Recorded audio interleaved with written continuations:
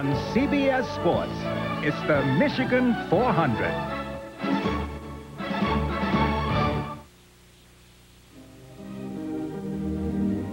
Father's Day, 1994.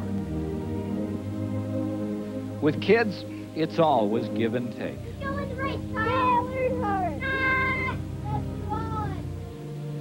With fathers and their children, in the world of racing, it's the same. Except that here, the catalyst is so demanding, so dangerous.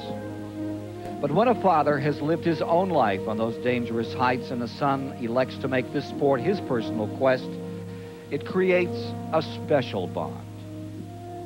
No father in any sport could be any prouder than a racing father when he sees his son doing what has to be done, because he's been there. He knows the pitfalls, he knows the ups and downs, he knows how tough it is to win races. There's a camaraderie here that transcends the speed and danger. It can be frustrating, heart-sickening, or at times rise to glorious moments. It's the Dale and Dale show as we come off of turn 4. You know who I'm pulling for. It's Dale Jarrett. Bring her to the inside, Dale. Don't let him get down there. He's going to make it. Dale Jarrett's going to win the Daytona 500. For a son, that moment had special meaning. You came so close back, I believe it was in '63 when you ran out of fuel. I thought we'd get this one for the whole family. Well, that certainly was a proud moment. I wish every father could experience it. And then to have my son to remember me in Victory Lane at his proudest moment is something I'll always cherish. And today, the tradition continues as Father Leroy Waltrip oversees son Darrell and Michael as they prepare for 400 miles of blazing action. From the Irish hills of Michigan, it's the Michigan 400. The story at this hour here on the 2-mile Michigan International Speedway lies in the weather and in the track itself. Escalating temperatures could aggravate a nasty situation in the critical turn 3 area. There's an 800-foot newly put down patch of asphalt that's been tearing up. A driver told me it was like coming off an asphalt highway and hitting a gravel road at 185 miles an hour. Yesterday, it led to 3 incidents in the running of the ARCA 200. None of them life-threatening, but certainly something to talk about. Throughout the night, they watered and broomed this portion of the track. And just a few moments ago, David Hobbs filed this report on turn 3. Well, I'm on that patch that caused so much problems yesterday afternoon. The patch is new, it's smooth, it's sticky, provides a lot of grip. Just off the patch, we've got the old surface, which is nothing like as sticky, so the drivers have been chasing their cars all weekend trying to set them up for this bit of road. Now, the road itself started to come up yesterday. You can see where it's feathered, and that swept a lot of gravel up there, just really offline. That is offline when you're practicing and qualifying on your own, but when you're racing with 42 cars out here, you're not always going to be able to pick and choose exactly where you want to go on the highway. And anybody gets up there this afternoon in that gravel could be in a load of trouble. Depends somewhat on the temperature. Ken? Well, thank you very much, David. We've talked about the track to Ned Jarrett, our colleague. Let's talk about the competition. Well, there's going to be plenty of it here this afternoon, Ken. A great field of cars and drivers, but the same heat that's taking its toll on the asphalt could take its toll on the drivers and the engines here this afternoon. And an added challenge for those starting up front. There are 5 rookie drivers starting in the top 20 positions. They don't know how to deal with that situation over there quite as well as the experienced drivers. And then you have the point leaders, Ernie Irvin and Dale Earnhardt, starting back in 23rd and 24th place. We know they're going to be trying to come up towards the front, but it isn't going to be easy for them. Now, one competitor who's had first-hand experience with just how treacherous this turn 3 can be is standing by with a new colleague, Dr. Dick Berggren. 4 different drivers have crashed between turns 3 and 4 in practice for this race. One of them, Hut Strickland, has crashed up there twice, wrecking 2 different cars. He's in a backup today, borrowed from Bill Elliott. Hut, what's it going to look like up there today? Well, we don't know, Dick. You know, the racetrack yesterday evening got pretty bad out there, and, you know, it's pretty slick. I think that new asphalt is coming up a little bit, and, you know, from maybe some of the sand and grit is coming out of the new asphalt and making it, you know, pretty slick up top. So, you know, this racetrack that normally, you know, where you can move up a groove a little bit if the car is loose, I don't think you're going to see that today. I think you're going to see pretty much one groove, especially through 3 and 4. Well, we're way in the back of the pack. Mike Joy's up front. Mike? Thanks, Dick. Loy Allen is on the pole for the 3rd time this year, but he's still looking for his first top 10 finish. Right behind him, Bill Elliott has 4 wins in this race, but no wins since November of '92. Who's been doing all the winning? The black cars. Irvin and Earnhardt have 3 apiece. This man has 4. Rusty Wallace seeks his 3rd in a row today. Now, a Roger Penske-owned car has never won here at his racetrack, Michigan. Are you feeling racy? I feel pretty good. I've won here before, though, in different type of cars. I think that Penske car hasn't won here. It's just something that won't keep continuing on. I mean, the car's really strong. This is a new car. It's qualified well. We tested it against Midnight, and it ran faster than Midnight, so, you know, let's keep our fingers crossed. I hope the patch up in turn 3 and 4 holds up. I don't see a problem with it right yet, but just thanks for everybody's support, and let's hope we have a good day. Well, it's 130 degrees in there. He's dressed in black, and there's no place he'd rather be except Victory Lane. Ken? $1 million at stake. 42 drivers are at the ready, and we're pleased to bring you CBS flag-to-flag coverage of the Michigan 400. Stay with us. This CBS Sports Special, the Michigan 400, is sponsored by the all-new Ford Mustang. It is what it was and more. Valvoline Motor Oil. People who know use Valvoline. And by Goodyear, #1 in tires.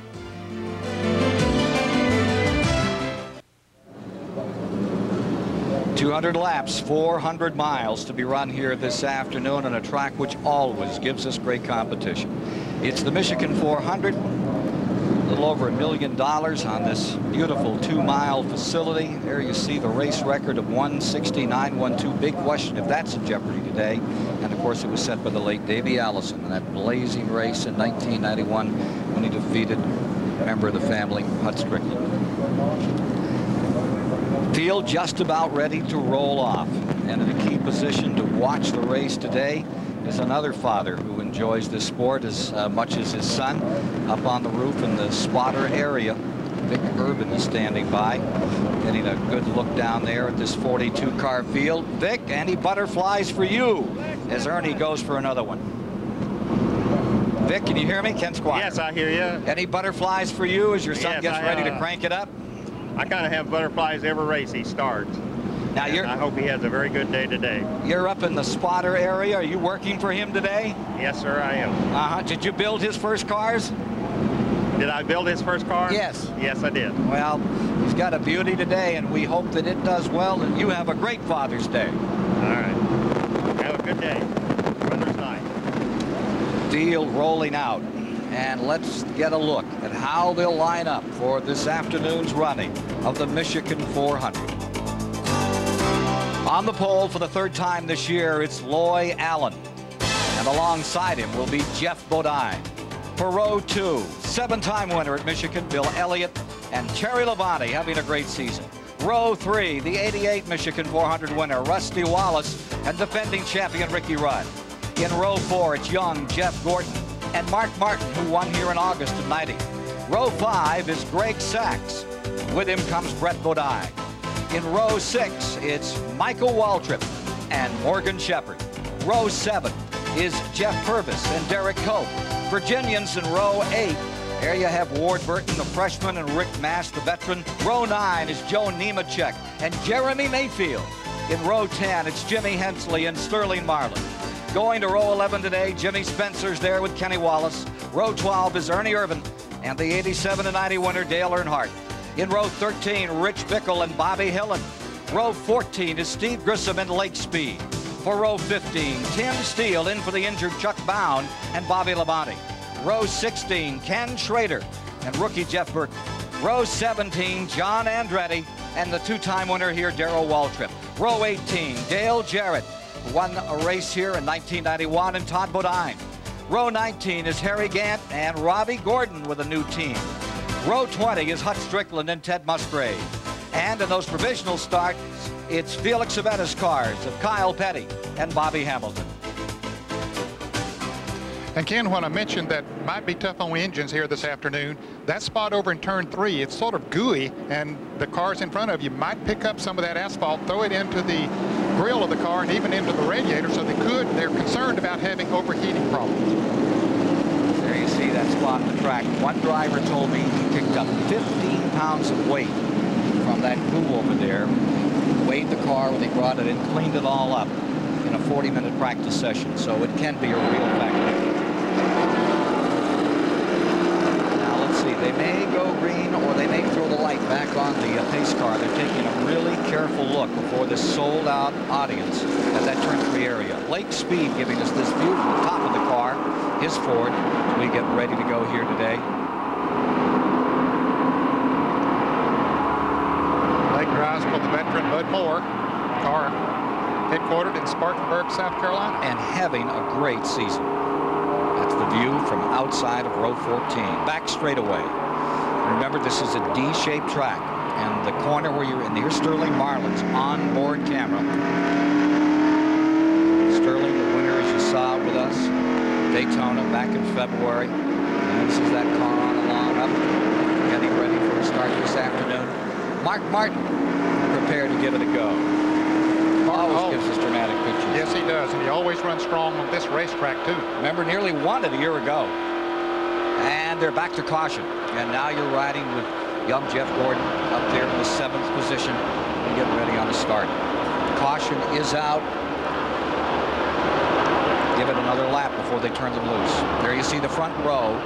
Loy Allen, who sat on the pole at Daytona, does so well in qualifying. Why on these super speedways so strong, Ned?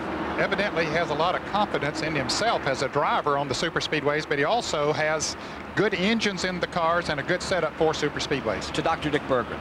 Furthest back anybody has come to win this race, Ken, is 9th spot. Cale Yarborough in 1983.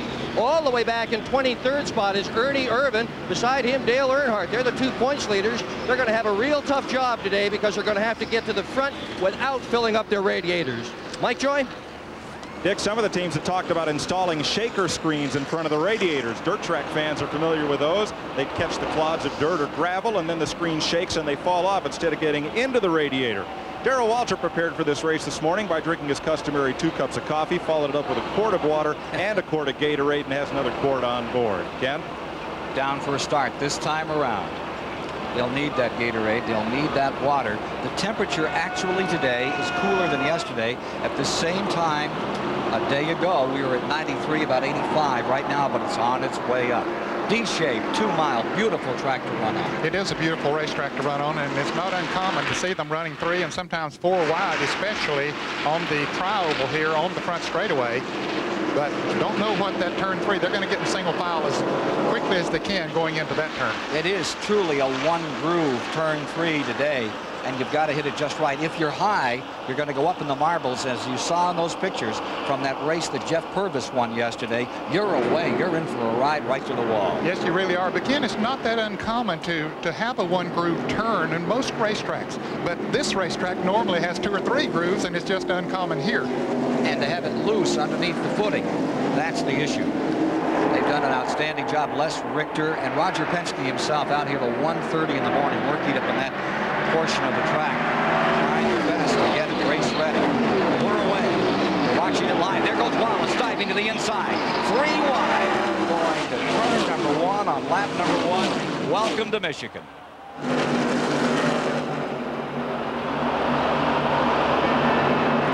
Back straight away. Bodine bangs Allen. It's Bodine on the outside. They slap the little paint. Now, Jeff Bodine has a decision to make before he gets into turn 3. He'd like to get down in single file. He's doing it right there. Terry Labonte, who's had such a great year in that number 5, that yellow car. And look, one car already high. Yeah, that is Jeff Purvis, one of the rookie drivers. One car spinning, headed for the wall. That looks like Jimmy Hensley. It is Jimmy Hensley in the car number 55. Had a good qualifying run here, unfortunately. He spun out. Don't see any damage on the right side of his car. Loy Allen has just completed the first lap he's ever led in his career as they came to the line. No one up there to take it away from him. Even though this is his 3rd pole of the 1994 season, it's the first time that he has led. Now they're walking on eggs out there as they go into turn number 3 this afternoon. Oh, that looks like like a motor may have gone away. Well, I would say that it would either be an oil line or an oil filter, maybe, as opposed to... Take a look at the first lap, Ned, as they got this race underway in turn 3. Well, we see Jeff Purvis high on the outside. He got into that loose stuff going into turn 3, and perhaps Jimmy Hensley slowed a little bit, not knowing what he was going to do. Jimmy Spencer in the red car got into him just a little bit as he slowed down, and Jimmy Hensley then spun to the high side of the track. From Lake Speed's view. And he's looking, that's Ernie Irvin down on the inside. And here comes Bobby Labonte passing, and you can see that the action is up on the high side of the racetrack. There's Jimmy Spencer. He might have touched Jimmy Hensley. It was just one of those deals, you know, everybody crowding in, trying to get at the same spot at the same time. Lake Speed, this is Ken Squire at CBS Control. What did it look like to you out there? Ken, I tell you, it looked like one of the cars up front went in the corner there and slid up. Some other guys reacted, maybe slowed up. Somebody got hit from behind, and that's what caused the spin. Lake, are you concerned about turn 3? You did a lot of testing out here in happy hour last night, that last practice session. Lake, Ken, I didn't catch the first part of your question there. Would you repeat, please? Yes, indeed. Are you concerned about that turn 3 as you go into this race today, and how concerned? Well, you know, you don't know for sure what you got until we get to running a little bit. We're going to have to wait until the cars thin out and we can really start letting the cars go. Then we'll find out what, you know, what we have there. But I'd like to take this time, too, to say hello to my wife and my children back home, please. Thank you. Thank you, Lake. Let's go to Mike Joy. Ken, Ward Burton feels he may have dropped a cylinder on the start, and this is a crushing shame to the rookie who starred last year in the Grand National Series. At Charlotte, they wrecked the car hard. This is the same car with a new front clip, and he was involved in an early race wreck last week at Pocono. He needs the time on the track and needs the experience, but Craig Briggs and crew are looking at the engine, and they've told him to shut it down. Thank you, Mike. Here you see Hensley's number 55 in. They continue to work that one over. Yeah, there is some damage on the left side of the car. The right side looked okay, but you can see as they remove the hood, it's banged up, and the left front fender, of course, looks like it's gone. So 2 laps have been completed. They're working lap 3 at the present time here in the Michigan 400. CBS Sports coverage of the Michigan 400 will continue after this message and a word from your local station. 200 laps are complete here at Michigan. A couple more laps under caution. Dr. Dick Berggren can tell us more about Jimmy Hensley's number 55, which still is resting on pit road. Well, Ned, you had it right for sure that we've got a tire problem and also an oil problem, but which caused which, I'm not sure. This is the tire that came off the left front of Hensley's car. As you can see, it's quite disintegrated. The oil line that has failed is near this tire. However, they took one other tire off that was flat spotted, suggesting that the car may well have spun around on the racetrack, precipitating this failure. Mike Joy? Well, Dale Earnhardt, as most of you know, is the son of a famous racer. His dad, Ralph, was 2-time national sportsman champion. But on this Father's Day, he's also the father of 3 promising racers. Friday night, Kelly finished 13th at Tri-City. That's Dale's daughter and his 2 older sons. Dale Jr. was 6th at Myrtle Beach Saturday, and oldest son Kerry was 6th at Hickory on Saturday night. They don't all race at the same track. I mean, one Earnhardt in one place at one time is enough. Au contraire, Mike. They had all 3 of them at Myrtle Beach last Saturday night. Let's take a look at the Hensley car and what happened there, Ned, as it was coming well, you in. see all that smoke coming from it. The tire disintegrated, and apparently pieces from that tire did break an oil line, as Dick Berggren pointed out, and that's why we saw all of that smoke. See, the oil cooler is very close there to that area where the tire is coming apart. If you're just joining us, this happened in lap number 1. We're about a lap away from a restart, and they continue to work on Jimmy Hensley's car. That's an unfortunate moment for that driver from Ridgeway, Virginia, with the DNR racing machine. There's Harry Gantz, number 33, coming in. Hutch Strickland, number 23, just behind him. That a Junior Johnson car after Strickland lost 2 cars, destroyed them up here in turn 3. There's Harry, last time here in this race, gets one more crack at Michigan in his final season. On his farewell tour, going to hang it up after the 1994 season. Let's review the front of the field as they get ready to go. Loy Allen now has led the first 5 laps from the pole with his Ford. Jeff Bodine's Ford is in second. Then it's Terry Labonte's Chevrolet in third. Rusty Wallace's Ford in fourth, followed by Ricky Rudd, Bill Elliott, Mark Martin, Brett Bodine, Jeff Gordon, and in 10th, Greg Sachs. Morgan Shepherd back in 11th, and Michael Waltrip in 12th. A quick note from David Hobbs. The three Bodine brothers in this race, one of whom is Todd Bodine, got involved in that first lap fracas. He came in, they had a look around the car, they couldn't find any damage, but he is reporting the car is vibrating. However, he is going to stay out there and see how it runs.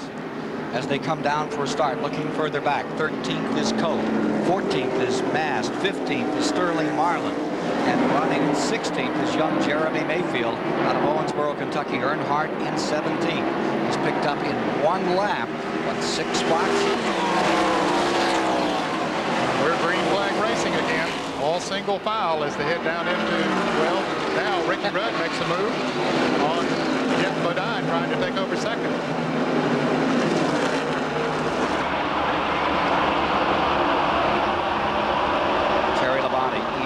Down right in front of Rusty Wallace, and look at them loose out there in turn 2. And there Jeff Bodine is on the outside. He doesn't want to go into that turn on the outside if he can help it. He wants to get back down in single file. Rusty Wallace gives him the room to do that. Tiptoeing at 185 miles an hour through turn 3. We still see some cars running side by side back in the field. Ricky Rudd looking very Ricky Rudd, that is Terry Labonte. Ricky Rudd is also in that front pack. Terry Labonte driving the car number 5, the Hendrick Motorsports car, looking very racy here in the early part of the race. Terry Labonte closing.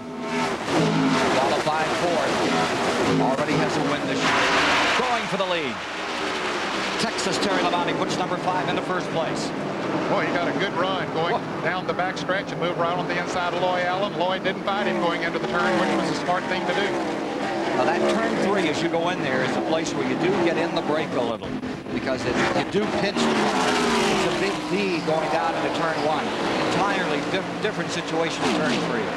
There's Ward Burton in car number 31, about to go a lap down, as was reported. He's having a problem with the engine, and here's the race between the 2 point leaders. Earnhardt on the outside of Ernie Irvin. Ford and a Chevrolet battling it out here, 2 of the greatest stars in the sport. Now watch these 2 get it. Oh, Michael Waltrip had a problem in car number 30. The yellow car, he just slowed all of a sudden. Rick Mast in the car number 1 went around him very quickly. Here's Joe Nemechek in the yellow number 41. That's Derek Cope in the purple and black car that they're going by on the outside. Earnhardt back in 16th. Irvin in 17th. Michael Waltrip headed into the pit. Certainly an unscheduled pit stop for him. He has been having a good run here in recent races. Had a number of top 10 finishes, but having to make an unscheduled pit stop. Had a pole here a few years back. And he's right through the pits and out again. Yeah. Michael Waltrip did not stop. He went right straight through and out. Well, you wonder if maybe he has a brake problem and couldn't stop, or either just couldn't find his pits. I don't know. We'll have to see what the problem was. It's a very costly situation for him. Take a look here at the Lake Speed telemetry. He's running in 22nd position and coming to the inside of Jeremy Mayfield. Boy, he really stepped off down to 150 miles per hour. Now watch it climb. Speed pulling up. Mayfield using up a lot of racetrack there, Ned. Yes, he is. And here we come for turn 3. Lake doesn't know which way to go. You see, he got up about 181 miles an hour. And there goes Jeff Purvis, got by him down on the inside. Purvis had a great day yesterday, won that ARCA race here for the 2nd year in a row. Clarksville, Tennessee campaigner, just pulled in front of Lake Speed.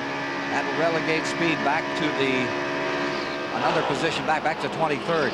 Look at Earnhardt fighting his way through. Greg Sachs in the 77 coming up with him now. To 13th.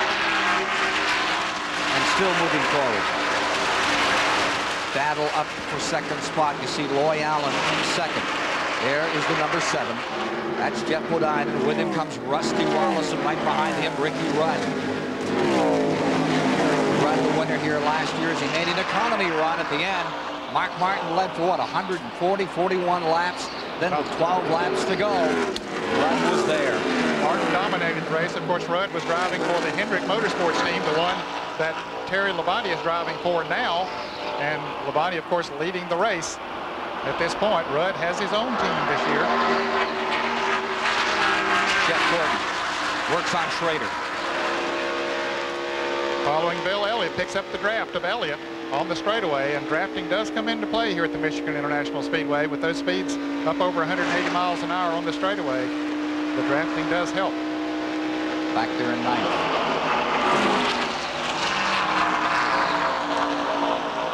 Well, Earnhardt is doing it once again.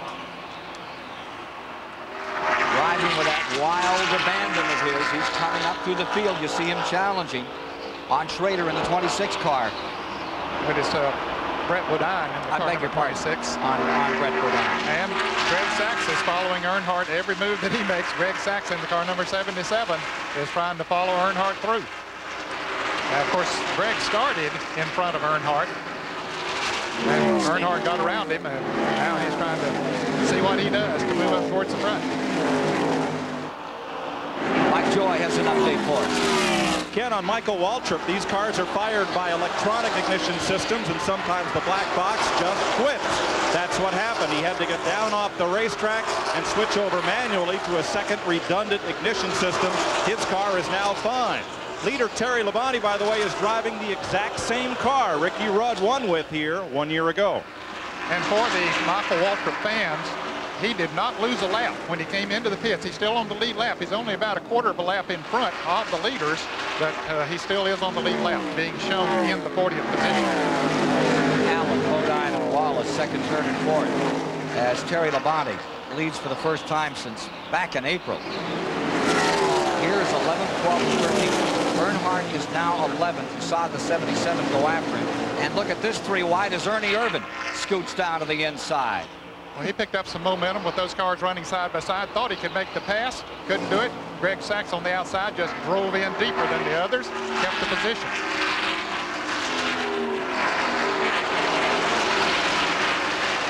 Bill Elliott's having a very good run. Elliott in the number 11 in 7th place, the leader, and there you see the interval between Terry Labonte out in first, Loy Allen second, Jeff Bodine in third. See Rusty Wallace right there in fourth. Ricky Rudd lying fifth with his own team. They're running at a pretty good clip as far as the speed is concerned, Ken. 41.09 in seconds, just a fraction over 41 seconds the last time around. And the pole speed here was only about 40 point something, so they're running within a half a second or so of what they qualified. But for the moment, nobody can run down Terry Labonte. These three cars, 4 cars in a draft, not making much of a dent on that lead that Terry Labonte has put on the board as he comes around to complete his 17th lap. It's 175 miles an hour that he averages around the racetrack. That's good speed in race competition. So there you see the top of the field. Labonte in front. And this interval back to second place. Loy Allen, Jeff Bodine, Rusty Wallace, Ricky Rudd, followed by Mark Martin in 6th, Bill Elliott 7th, and Jeff Gordon is in 8th. A little further back, you have Morgan Shepherd in 9th and Brett Bodine in 10th. But for the moment, it's all Terry Labonte in first place. The Labonte family, a racing family from Texas.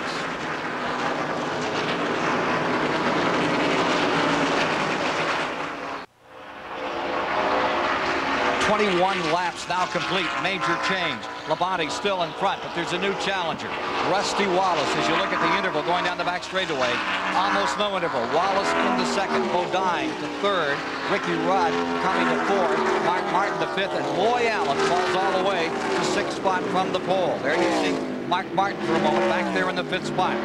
And once Rusty Wallace got around Loy Allen, it didn't take him long, just a couple of laps, Ken, until he ran down from Mark Martin, running in fifth spot, closing on Ricky Rudd.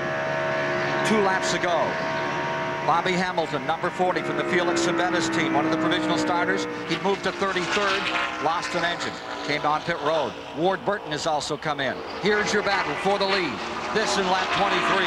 Rusty Wallace going for 3 straight Winston Cup victories in a row. Tucks it back in as they head for that turn 3 area. Wallace back on the inside, and look at this challenge right at this very ticklish part of the racetrack. Got a great run down on the inside of Terry Labonte. He has Jeff Bodine coming with him. I suspect that Bodine will help his foreign fellow driver try to draft on past Labonte as they head into turn 1. You're watching some real racers, folks, wheel to wheel and side by side. That track may be tearing up, it may be sticky. Doesn't bother them. They flat-footed through there, made it too wide, and you have Wallace out in front. Gant running slowly on the bottom of the speedway. He gets out of the way of the leaders, but his car definitely not running up to speed as Jeff Bodine does make the pass for second place. Look, Wallace already has a 4 or 5 car length lead on Bodine. So the new leadership. Wallace first. And right with him comes Bodine. Terry Labonte back to third. Mark Martin in fourth. Loy Allen coming in then. An unscheduled pit stop. They normally can run about 40 to 45 laps, but this is an unscheduled pit stop. Let's go to the pits and Mike Joy. Ned, about 5 laps ago, he called into Dennis Conner, the crew chief, and he said he thought he'd lost a weight that's used to balance the wheels. He had picked up a bit of vibration. Let's see if they go around and change the Hoosier tires. The first tires we've seen were those off Ward Burton's car, and the wear looked fine. They're going to put right sides on, and that's a bit of a gamble because if one wheel is vibrating, you've got a 50% chance of getting the right wheel here if you only put on 2, but that's what they'll do to try to keep him in the lead lap. I believe he will get lapped as Rusty Wallace comes around. Yes, he will. As he comes out of the pits, Rusty Wallace goes by, so he does go 1 lap down. 12 and 3/10 seconds on pit road for Loy Allen. Only 4 drivers have won from the pole in this 400. Looks a little doubtful for Loy right now. Rusty Wallace is your leader. He's led 10 of the 14 Winston Cup races in 1994. And here comes Bodine after him. Get Bodine in that number 7. A number certainly made famous by the former owner-driver of that team, Alan Kowicki. Bodine brought it to victory in the Winston Select at Charlotte, North Carolina, the week before Memorial Day. Here he is challenging this to complete lap 26. I saw Mr. Gerald Kowicki, Alan's father, down in the garage area this morning. He's looking very good. Came up here to watch these cars run, and he's hanging around the truck of Jeff Bodine. Great car builder, great engine builder in the USAC days of stock car racing, and certainly a great friend of the sport. Not that USAC hasn't got some stock cars running pretty well right now, but there was a time when they had that big surge. Didn't you run some races out there? Not at USAC. No, I ran some, but I didn't win. There's the difference. I wasn't trying to put you on the spot. Well, thanks for the thought. Top 3. Wallace there. Boy, this team, they're really loaded for bear for this race. I have never seen Wallace so focused, so determined. Very little time for the press, very little time for anything but getting the job done here. A little concern about that turn 3 area, but this is Roger Penske's track. The Penske team is on a roll, winning in IndyCar racing, won the last 2 Winston Cup races, and he wants a good performance on what they call their home track. See the average speed, and as Ned was pointing out, the lap speeds are right up in there. Ripped up third turn or not, they're standing on it. Yeah, they've slowed just a little bit. They're running about 41.50 now. That's the elapsed time around the track, 41.5 seconds. I was estimating the qualifying speed, 39.85 is what Loy Allen ran to win the pole here for that race. So now they're running almost 2 seconds slower than the pole speed, but still that is good. As these tires get heated up, they normally slow down a little bit. There you see the front of the field, and just behind them, the 10 car is being challenged by Jeff Gordon. There's your leader. There's Wallace. Now you see a bit of interval. And just behind this interval, here's Jeff Gordon. You can see that front car's just up there, chewing on that rear bumper of Ricky Rudd, last year's winner. And that car we see up there in 4th place, Mark Martin, is gaining on that threesome up front. And Ricky Rudd himself might be gaining a little bit as well. From Mark Martin, running in 4th, trying to close on Labonte right up there in front of him by 17, 20 car lengths, something like that. And he's picking up a car length or so every lap. Coming about to complete 30. 22-year-old Jeff Gordon, winner of the 600 at Charlotte, North Carolina this year. His first Winston Cup victory, point victory. Of course, he won 125. Whoa, that is rough. Yes. Ricky Rudd almost got out a little bit too far there, but he got it back in. Harry Gant on pit road, number 33. An unscheduled pit stop for him. or at least it's earlier than we anticipated. We figured they go from 40 to 45 laps on this first run before they would come in for a pit stop. But Gant obviously coming. We saw him running slow there a little bit ago, so he must have had a vibration or a tire going down or something. Twice a runner-up in the 400. In 81 behind Bobby, in 86 behind Bill Elliott. Elliott still making a day of it in 11th spot. Here's Gant coming back out. Earnhardt in the 3 car in 7th position. He continues, and Ernie Irvin right behind him there in 8th position. They have come from 23rd and 24th up to the 7th and 8th position. With Morgan Shepherd in 9th, Greg Sachs in 10th in that picture. Morgan Shepherd having a great run in the Wood Brothers car, which the Wood Brothers car have won many times here at the Michigan International Speedway with a lot of different drivers. 11 times. Yeah. Cale and Pearson were the ones that really carried on. And of course there was a win by some kid named Jared here a few years ago. Mike Joy has an update. Well, Ken, this is the right rear tire that came off Loy Allen's car. It blistered in 2 parts along the tread, and the tread started to separate from the carcass. This does not necessarily mean the tire is bad, but it means the way the car is set up. It can't take advantage of the handling characteristic of this particular tire. They're either going to have to make a change on the handling, or Loy's going to have to adjust his style. He said the car wasn't sticking at turn 3. This was the result. Michael, you're an old short tracker. That looks like a Saturday night tire, you know, up at Riverside Park or Stafford after a while, huh? Well, Ken, I'm not that old, but yeah, that happens, I think, more frequently on short tracks than on the super speedway. But of course, we are in a tire war here, the Hoosier versus the Goodyear tire, and so each company's trying to make a tire that will be fast and that will last. But those are the 2 edges of the swing of the pendulum, speed versus reliability. We've seen it all season. We're seeing it again today. And we would remind our folks in the pits, Mike Joy and Dr. Dick Bergen, we're getting a report by Robbie Gordon's right side. That's on the Robbie Gordon car. That's that new team, Michael Kranifus and Haas, that there's a lot of damage being shown on that machine at the present time. We'll update you on that story shortly. Remind you again that Rusty Wallace is in command of the Michigan 400, leading New York's Jeff Bodine and Texas' Terry Labonte riding 3rd. Wallace is of St. Louis in front.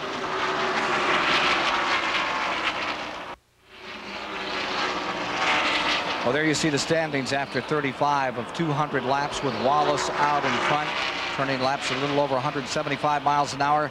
But now, as you see further back in the field, we see Jeff Bodine coming onto pit road in car number 7.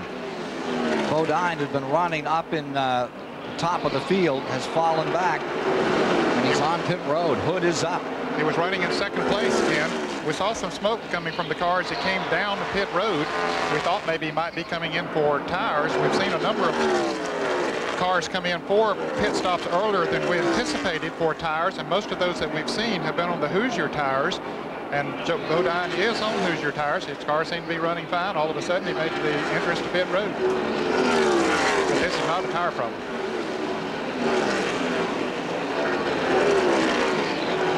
Take a look at Robbie Gordon's car for a moment back there. And this is the new Michael Kranifus, Carl Haas team. This is their first time out. This car got lost up in turn number 3, and they bent the back end 2 days ago. Got that straightened out, and we understand that the right side here already is showing a little damage. Indeed it is. Yes, he's been against something. It could have happened on that first lap incident. That was back in the area where he was on the racetrack. He could have gotten against someone or maybe scraped the wall a little bit. Dick Berggren can tell us more. Well, the basic problem, Ken, is the same as many other teams are having today. Robbie Gordon is pushing. He turns the steering wheel to the left. Car heads out to the wall. That is the same complaint we've heard on the radios from many of the teams. They should be pitting at about 10 laps or so, and they can make some adjustments to help their problem. Mike Joy has an update on Jeff Bodine. Ken, in yesterday afternoon's late practice session, Jeff got only half a lap in and blew the engine. They put a new engine in it, and apparently one of the oil lines up in the front of the car to that engine to supply oil vibrated loose during the race here. They didn't get a chance to practice with the new engine yesterday afternoon. So they have tightened it. They have taken the occasion to put 4 new Hoosier tires on the car. And in sharp contrast to Loy Allen, the wear on Jeff Bodine's tires looks very good. Bodine was in 1:31. 40 laps are now complete as we're back with the leaders, and Wallace commandeers the event. Staying second for the moment is Terry Labonte in the number 5. Mark Martin third. Jeff Gordon fourth. Ricky Rudd is fifth. Earnhardt is sixth. And it should be a 4-tire change on Wallace very shortly. Expect them in the next 8 laps. Here you see Gordon fourth. Wallace electing to pit right now. Yeah, he's coming a little bit earlier. They have run, it'll be 41 laps when he comes by, but he didn't want to take any chances whatsoever. So he's headed down towards Mike Joy. Mike, is this a little earlier than you thought they might come in? No, Ken, they want, Ned, they want to get in and get a look at these tires. So at 41 laps, he's the pace setter and the first of the leaders to come in. That means everybody else will have to come in the next lap or two. 65 miles an hour down pit road. That's 4,200 RPM on Rusty's cat, and he pulls in. Talk about Father's Day. Buddy Parrott's the crew chief here. Todd and Brad Parrott are among this group, which is the fastest bunch of tire changers in the business this season. Finishing up on the left side, Rusty revving the engine. He's gone 17.7. It's amazing. It looks like there's confusion, but there's no confusion, folks. Everyone knows exactly what they're doing down there, and to get out of there in 17.7, change all 4 tires and fill it up with gas. Here you see the 5 and the 6 back into it. And as they come about, we had a report that this Labonte car may have skimmed the wall for a moment. Doesn't look like it down the back straightaway. Terry Labonte, and here comes Mark Martin right after him. That would be for first place at this point. We'll take a look. Yes, there is a car up against the wall. That's not Terry Labonte. It's a white car. That looks like Greg Sachs. It is Greg Sachs indeed. Car number 77, but he kept it off the wall, lost a couple of positions, but keeps going. He'd been running in 10th spot at that time. So we're back with the leaders, and with that pit stop, you now have Mark Martin in first, Terry Labonte in second, Jeff Gordon in third, Ricky Rudd is in it. Here's Ernie Irvan coming in.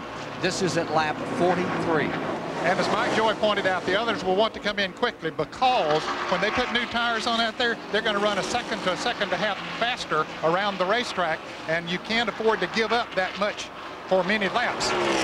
Purvis' pit. Kenny Wallace has brought the number 81 car in as well. And here you see Ernie Irvan back out. Average speed has gone up to 138, 39 miles an hour. If you're just joining us, we had an incident in lap 1 on turn 3. Here's Mark Martin coming in. And Dale Earnhardt. Chance up in front. Dale Earnhardt is right behind Mark Martin. Brett Bodine is right behind him. And then Bobby Labonte. So many of the front runners making pit stops. You're riding with Mark Martin. Seeing as he sees this pit stop. Gets himself something cool to drink. He's just done a book on conditioning for drivers. Of course, he's a workout fanatic. He really is. He's a very strong. He's one of the smallest drivers on the circuit, but also one of the strongest. His service is completed. Heads back up. See it come off the jack, and he's back underway.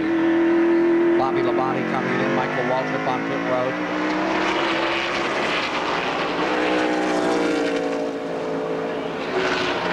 Gordon now is inheriting first place. And there's we've got one coming apart. It looks like Lake Speed is coming in. A lot of smoke coming from Lake Speed's car as he comes down pit road. That's from back in the license plate mounting area. There is Lake's car in the Bud Moore number 15. He was coming in for a normal pit stop, Ken, and all of a sudden, just as he made the entrance on the pit road, a lot of smoke came from the car. And now they're pushing it back to the garage area. Apparently something let go in the engine, so they're pushing it back to the garage area. Jeff Gordon stays first. Morgan Shepherd stays second. And they're pushing back Lake Speed's car, getting some assistance from Samal. They got a pit coming. Rick Mast is going to pit right there. They're rolling him back in front so Rick can get in. So they'll go back to their own pits there for a moment until Rick gets his service, and there's Steve Grissom coming in right behind them. So and Steve overshot his pits, has to back up a little bit. Let's see if we can get a word with Lake Speed. Lake, what happened? It looked like you were coming in on a regular stop. Lake Speed, Ken Squire with CBS. Can you hear us? Yeah. What happened, Lake? We lost the cylinder, Ken, and then I think it must have dropped the valve or something because it acted like it blew up when we came down pit road and started smoking real bad. Ford Quality Care guys to get back here and see if we can patch it up, maybe get back out. So you're going to try to run for some points today? We have to assess the situation and then see what we can do, see if it's possible to get back out. You got to remember, Lake Speed is up in 9th place in points. He's having a great season. And you can see the thing expiring here. They're going to try to do some work and get him out here to see if they can keep Lake Speed in the top 10 for the Bud Moore team. All right, we're at lap 40 and then some. Here, 47 complete now at Michigan, and we'll update you on the story as Jeff Gordon continues to lead in a moment.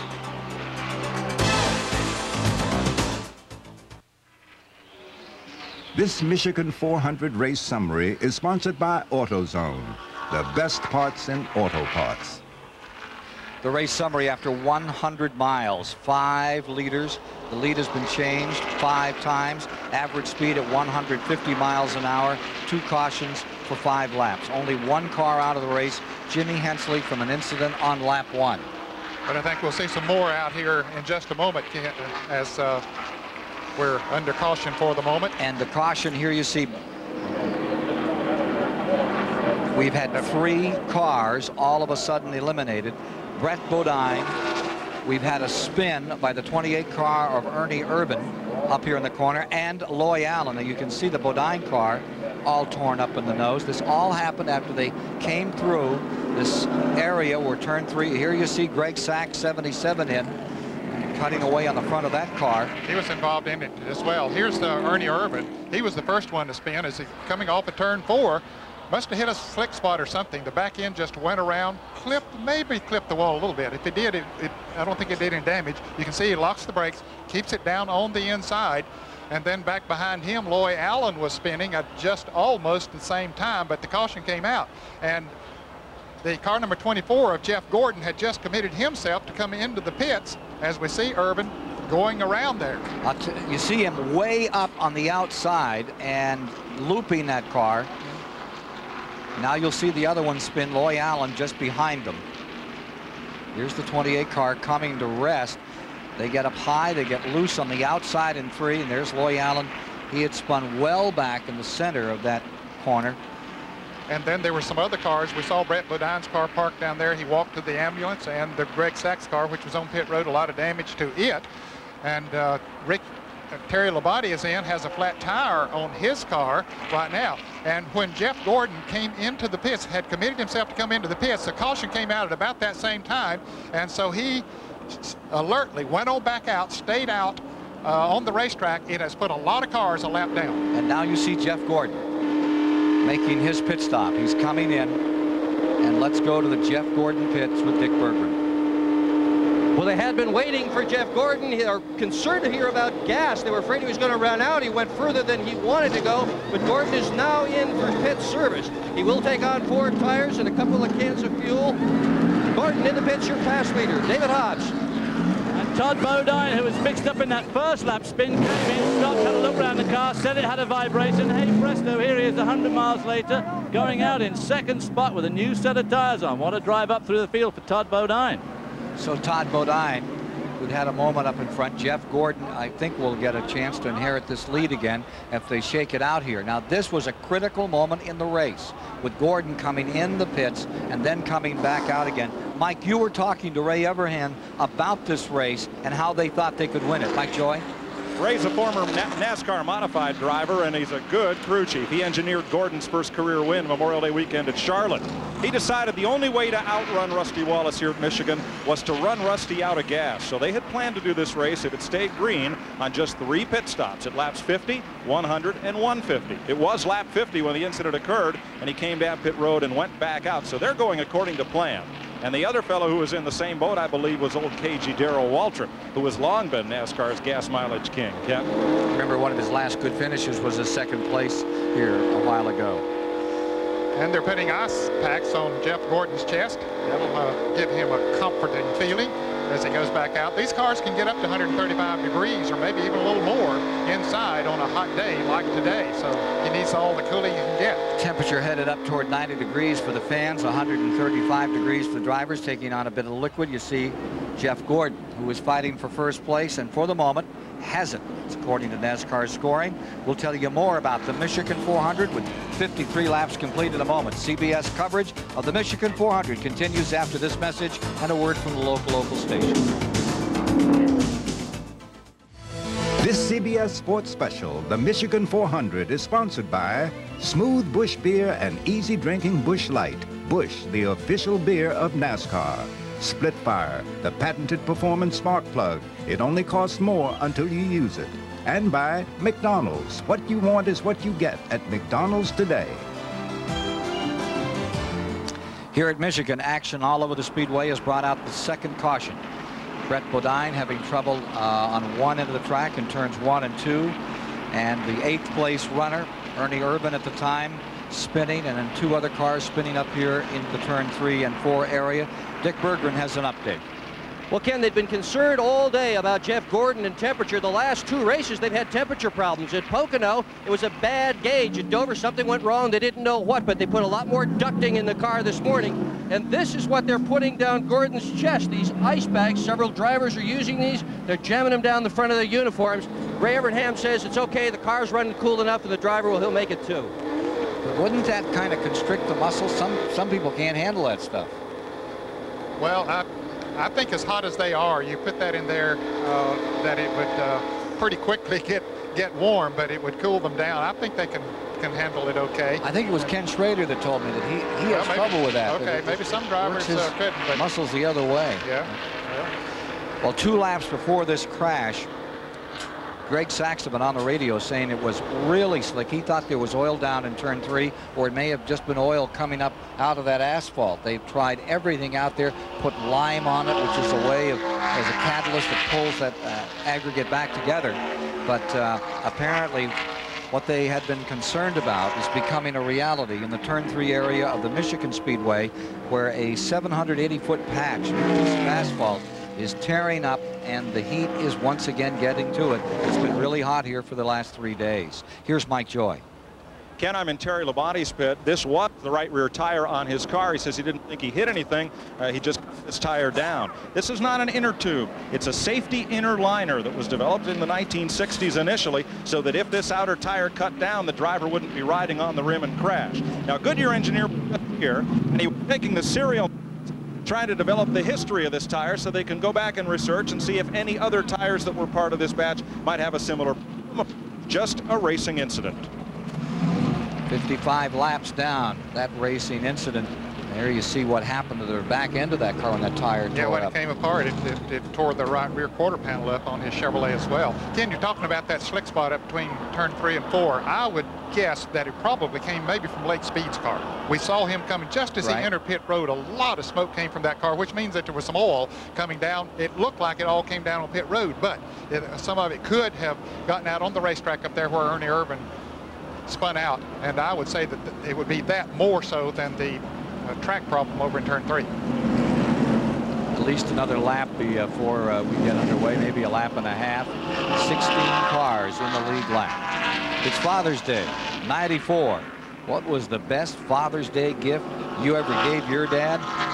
Here's what some Winston Cup drivers did.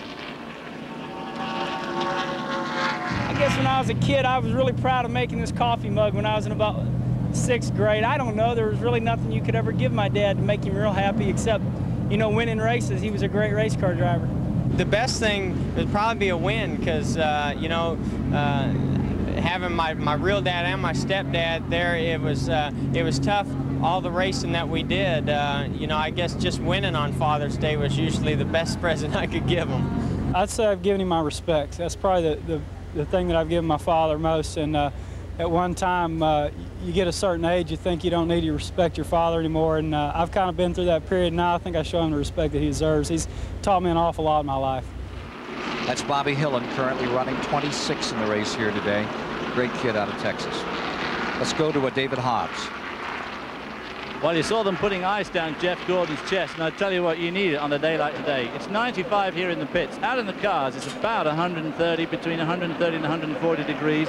And then you got to add to that a 2- or 3-layer uniform, underwear, a helmet, a balaclava helmet, which of course keeps off any cooling effect, thick gloves, big helmet, thick shoes, socks, and some people even wear long johns. This, of course, is all for the quest of safety in case of fire. But on the other hand, it allows the skin no chance to perspire freely, and no cooling gets through to you. And I can really feel for Jeff Gordon having that ice chest stuffed down his ice bag stuffed down his chest. I could do one down mine right now, Ken.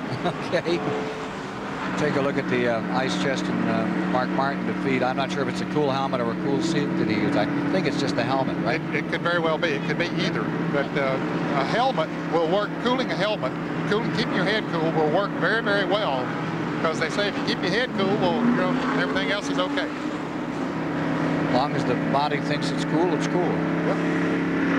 Here's Mark Martin in fifth spot. Gordon leads as we get ready for a go with Rusty Wallace in second, Ricky Rudd in third, Todd Bodine in fourth, Mark Martin in fifth, Dale Earnhardt in sixth, Waltrip is in seventh, Sterling Marlin eighth, Morgan Shepherd in ninth, Schrader, Bobby Labonte is 11th, Bill Elliott is in 12th. Joe Nemechek is 13th, Rick Mast 14th. Try to give you all those cars in the lead lap. John Andretti, then Rich Bickle back in 16th, and John Andretti, Mast, Bickle right on the end of that. Again, some of the cars that are being shown in the lead lap, our scoring is showing that there are 16 cars on the lead lap right now, but some of them are just in front of the leaders out on the racetrack. Yep. They had just made green flag pit stops, and so you see Morgan Shepherd is up there right behind the pace car. He is not, he's almost a lap down. So when they get the signal to restart the race, which I think they'll get this time by, then we'll see the leaders pull up there beside of them. Indeed, cars. There's only going to be about either 10 or 11 cars that are actually on the lead lap. And that came as a result. There were about 27 or 28 cars on the lead lap before they started making their pit stops, but many had made green flag pit stops, and then when Jeff Gordon stayed out there, he got a lot of them a lap down. He got to pit under the caution, others pitted under the green.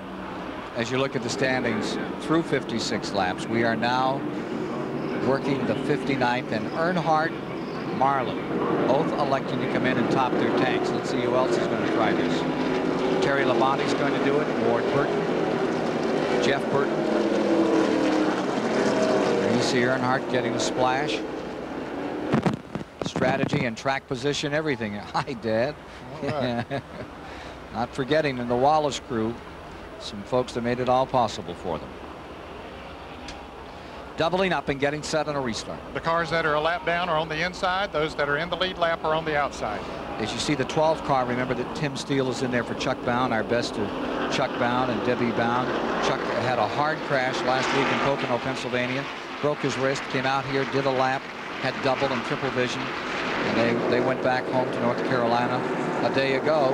Sure look forward to having Chuck back there. But Tim Steele qualified well and is giving number 12 a pretty good ride for Bobby Allison this afternoon, currently shown in 26th position. He was just ecstatic about getting this opportunity. He was sorry for the circumstances of Chuck Bound that put him in this car, but he welcomed the opportunity to get in a first-class race car so that he can show the world what he can do, because he wants to move to Winston Cup racing. He's the ARCA champion of 1993, Tim Steele. Pace car is in.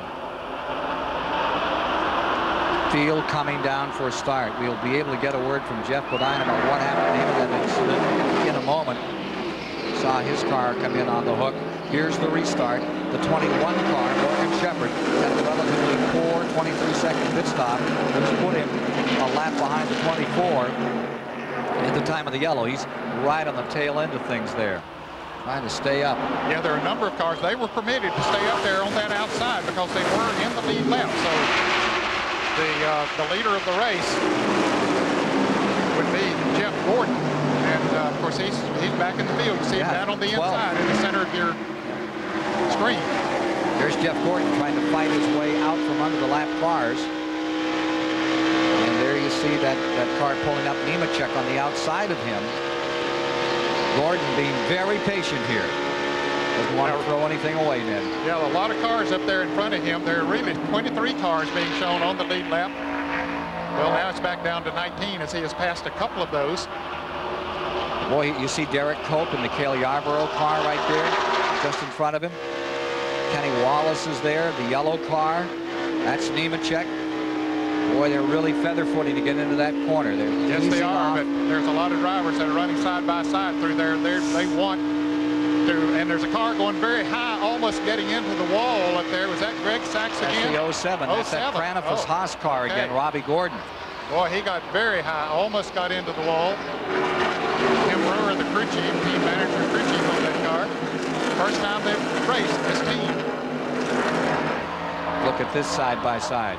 That's Ernie Irvin, Ted Musgrave in car number 16. Here comes Morgan Shepherd down on the inside. Now, many of these cars, in fact, all of these cars are one lap down or almost a lap down. They're in the lead lap. Yep. But they won. They're out in front of Jeff Gordon right now, who is actually leading the race. They're not far in front of him. You can see Jeff in this traffic right here, but as you say, he's being very careful. These cars are hoping for a caution so that they can get on back around and stay in the lead lap. Go all the way around and catch up with those leaders. Yep. And of course, They almost had it when Robbie Gordon got up in next to the wall, but he gathered it back in. There's Michael Waltrip getting around Jeff Gordon. So he's moved back up in that lead lap. Number 30, Waltrip in 20th position. If we can, for just a moment as we follow this battle, let's see if we can get a word from Brett Bodine as to what happened that KO'd the Kenny Bernstein car today. He's down on pit road.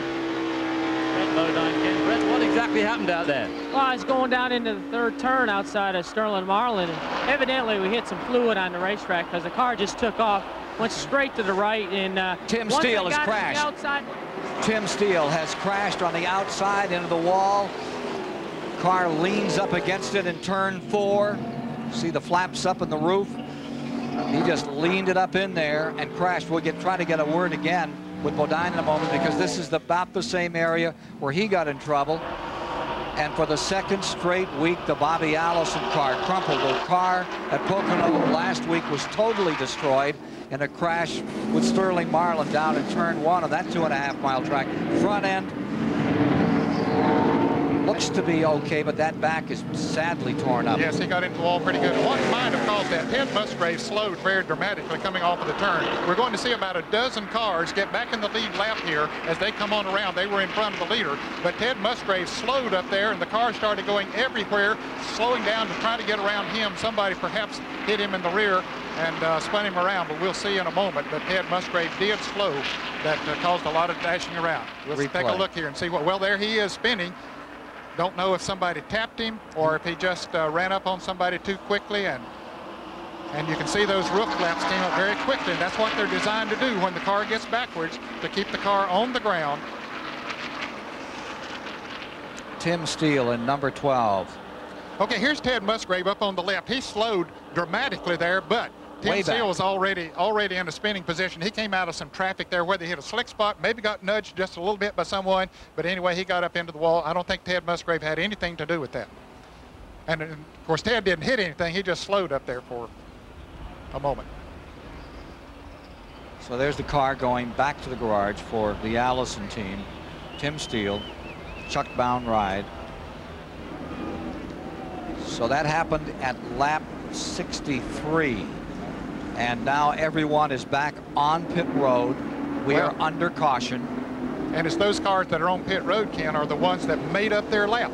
They came in to top off the fuel. We see Dale Jarrett coming out. Michael Walter just came in. We see the car number 28 coming out of the pits. A lot of them got back in the lead lap as a result of this situation right here. Keep 20 cars in that lead lap. Let's see what more we can learn from David Hobbs talking with Brett Bodine about this racetrack and what happened to Brett here that knocked him out today. David? Well, Brett, you were saying you ran over some fluid and you got off the track at turn 3. How was that patch this afternoon? Well, you know, it's bad. You know, let's face it, you know, the bottom lane is tearing up. We're all trying to run in what used to be the second lane. Now that's the preferred lane. And just outside of that is all the little pebbles. And what happens if you just happen to slip or slide up a little bit like I did because of the fluid, you know, you're onto the pebbles, and then it's just straight in the fence. You know, it's just unfortunate for us. Quaker State Ford was running awfully well, just trying to put our time in and stay out of trouble. Unfortunately, trouble found us. You're going to be able to get back in? I think the guys are working on it. We'll try to get back out there and put some time in and get some more points. You're used to those dirt roads up in Chemung County. You should be okay. Yeah, I thought I was going to be okay today. We had an awfully good race car, but, you know, another day's get them at Daytona. Back to you, Ken, on the action on pit lane. His dad, Eli, looking on today. When you see a Bodine in victory lane. So, here's the situation. Jeff Gordon's out in front. Rudd is in second. Rusty Wallace is in third. 20 cars in the lead lap here at Michigan.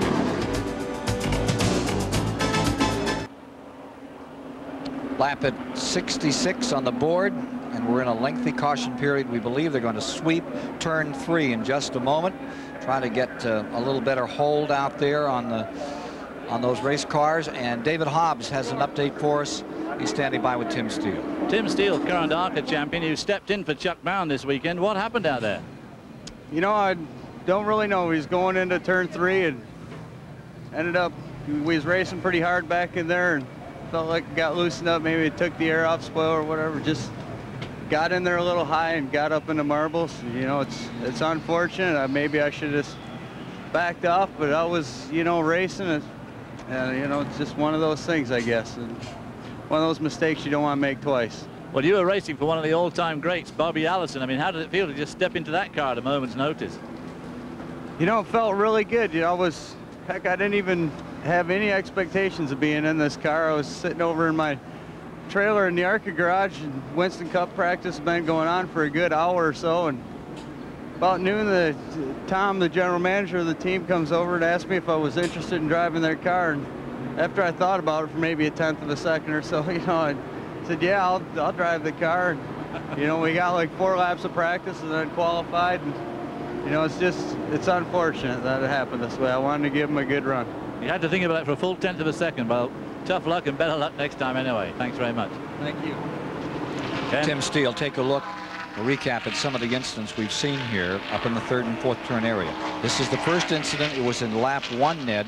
Jimmy Hensley getting number 55 sideways and around. Yes, and he backs into the wall. Of course, does quite a bit of damage to his car. It didn't hit the wall too hard. Certainly he was okay, but put his car out of the race. Now look at Mr. Lucky, Ernie Urban here. He hits the slick spot. The car goes around. He tries to save it. Maybe clips the wall just a little bit. No major damage. While that was going on back behind him, Loy Allen was spinning out as well. And Brett Bodine, of course, spun in that same incident. That was the second caution.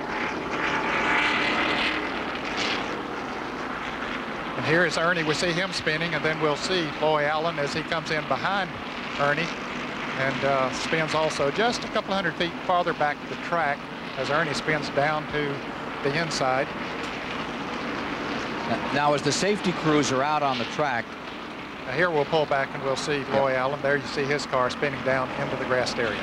As the safety crews are out on the track from this last incident, you see the number 12 car on the outside. And I think he just got his right wheels in that slick stuff in turn 3 that we've been talking about. And it went around on him. No contact with any other car, and up into the wall he went. And guess what? This caution here with the number 12 car has allowed Ernie Urban to come from 21st to 10th. Pulled himself right back up in here, at back of the field, rejoining the leaders. We'll have 19 cars in the lead lap back to Nemechek in 19th on a restart, which may be some time away. Let's go to the pits and talk with Mike Joy and Dick Berggren. Thanks, Ken. Here in Loy Allen's pit, they're cleaning the wheels where they glue the lug nuts on so they can adhere them quickly to the car. This is behind pit wall where they set these tires down after they come off the car. Anything that's stuck to the wheels kind of falls to the ground like it does right here. This is turn 3. Asphalt's made up of an aggregate, little stone pebbles, and a binder, which is what most of this appears to be. And as it comes apart, well, Dick, you found a bunch of it. I sure did. It's easy. It's just coming off the cars like crazy, Mike. And this is what they're blowing off the racetrack up there in turn 3 and 4 right now. Now, the way this gets there, when you use the eraser on the end of a pencil, it leaves some stuff on the paper. Well, the same thing happens to the asphalt, and this is it. It's on the grills, it's in the radiators, it's up in the wheelhouses, and it falls out of the wheels when they bring them here and set them on pit road. And of course, one thing that they were concerned about, we haven't heard anything about it yet as far as overheating is concerned, that some of that might get up into the radiator of the car and stop it up, not get as much air as the engine needs, but we haven't seen that problem so far today. So maybe it's just gathering underneath the car and they're bringing it on pit road, as Mike and Dick reported. Well, they tried to improve things here. I don't think they expected any kind of heat like what we've enjoyed, I think is the word, maybe in quotation marks, for the last several days in Michigan, and it's made it a stew out there instead of a real strong course for these drivers to compete on. As we say, they worked all night on it. They've done a good job of getting this back, and I think we're, what, a lap away? One lap will turn them loose? The officials have done a great job in trying to do this, and they didn't anticipate this hot weather. And you put new asphalt down, you put 3,500-pound race cars running in there at 185 miles an hour, it can do some damage. And it's unfortunate that the timing was as it is, but you know, they'll make do and make the best of it. At the present time, we're showing 5 cars back in the garage. Some of them are convalescing. They will come back out. Lake Speed's cars being worked on. We expect to see a couple more back out here. Now here's Bill Elliott's number 11. I think he's coming in just to top off the fuel, Ken. He's a gas mileage king as well, the Junior Johnson team. Yep. And they're cleaning the windshield, cleaning the grill. 16th. Here's Mike Joy. Well, I'm standing alongside Buddy Parrott as he checks over the conditions on the restart. He's the crew chief for Rusty Wallace and a proud papa of 2 guys that work on his crew. Well, handling up in turns 3 and 4 is one question. The other we asked is about overheating. Is any of this asphalt stuff getting into the grill and causing Rusty's temperature to rise?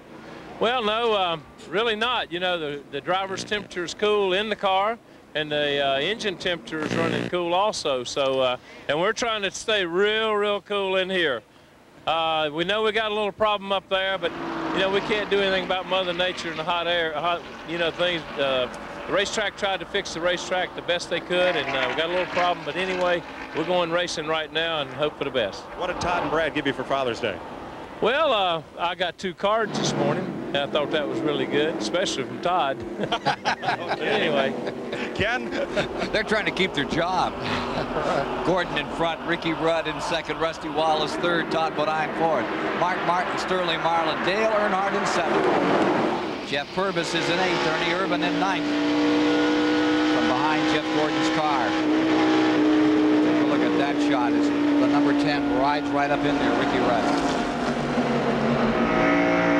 Mark Martin's roof cam riding in fifth spot. Ooh, Todd Bodine came awfully close to Bobby Hillen in the Hardy brothers car, Charles Hardy. Down in Dawsonville, Georgia. Dawsonville, Georgia. Saw him at dinner last night, Charles Hardy. And a lot of people say that car, that black and yellow car, may be the Bill Elliott trouble up in turn 3 and 4. 07. There's Gordon around again. Rick Mass caught up in number 1. Robbie Gordon. And that is the second time he has had trouble up there. This time looks a lot more dangerous than the first occasion 2 days ago. Yeah, he has done a lot of damage to the car this time. Robbie Gordon, fresh from a third-place finish in the Detroit Grand Prix for Indy cars, 5th at Indy, goes 71 laps before he crashes here in the Michigan 400. See on the side of the car, Krampus Haas, Carl Haas, who, of course, has had a lot of success in IndyCar racing. And Michael Krampus, who ran the Ford racing program worldwide for many, many years, forming this team. See Robbie moving around in there. He's one thing that they're told in the drivers' meeting is if you're okay, put that safety net down. That's an indication that he's okay, so he has done that already. Gordon's 4th career Winston Cup effort. Saw him at Daytona in '91, Richmond. Last year we saw him at Talladega, taking that wild spin and ride in the tri-oval. Robbie Gordon climbs out, and we can see what happened here in just a moment, Ned. Okay, he's in the white car. You can see back there he and a couple of other cars. There was the Rick Mass car, number 1, and Derek Cope as well in the car on the left of your screen. Derek comes on around. Take a look at it again from another angle. Maybe we can see more here. Derek Cope was involved. And Gordon was down on the inside. He went up into the car number 1, knocked Rick Mask in the car number 1 up into the wall, and Derek Cope was right in the middle of it. He got tagged a little bit as well, but Derek definitely a victim of circumstance there, former Daytona 500 winner. So Robbie Gordon walks away from the 4th caution period of the day. 72 of 200 laps are complete. Jeff Gordon, no relation, stays in first. Rusty Wallace in second. Mark Martin third.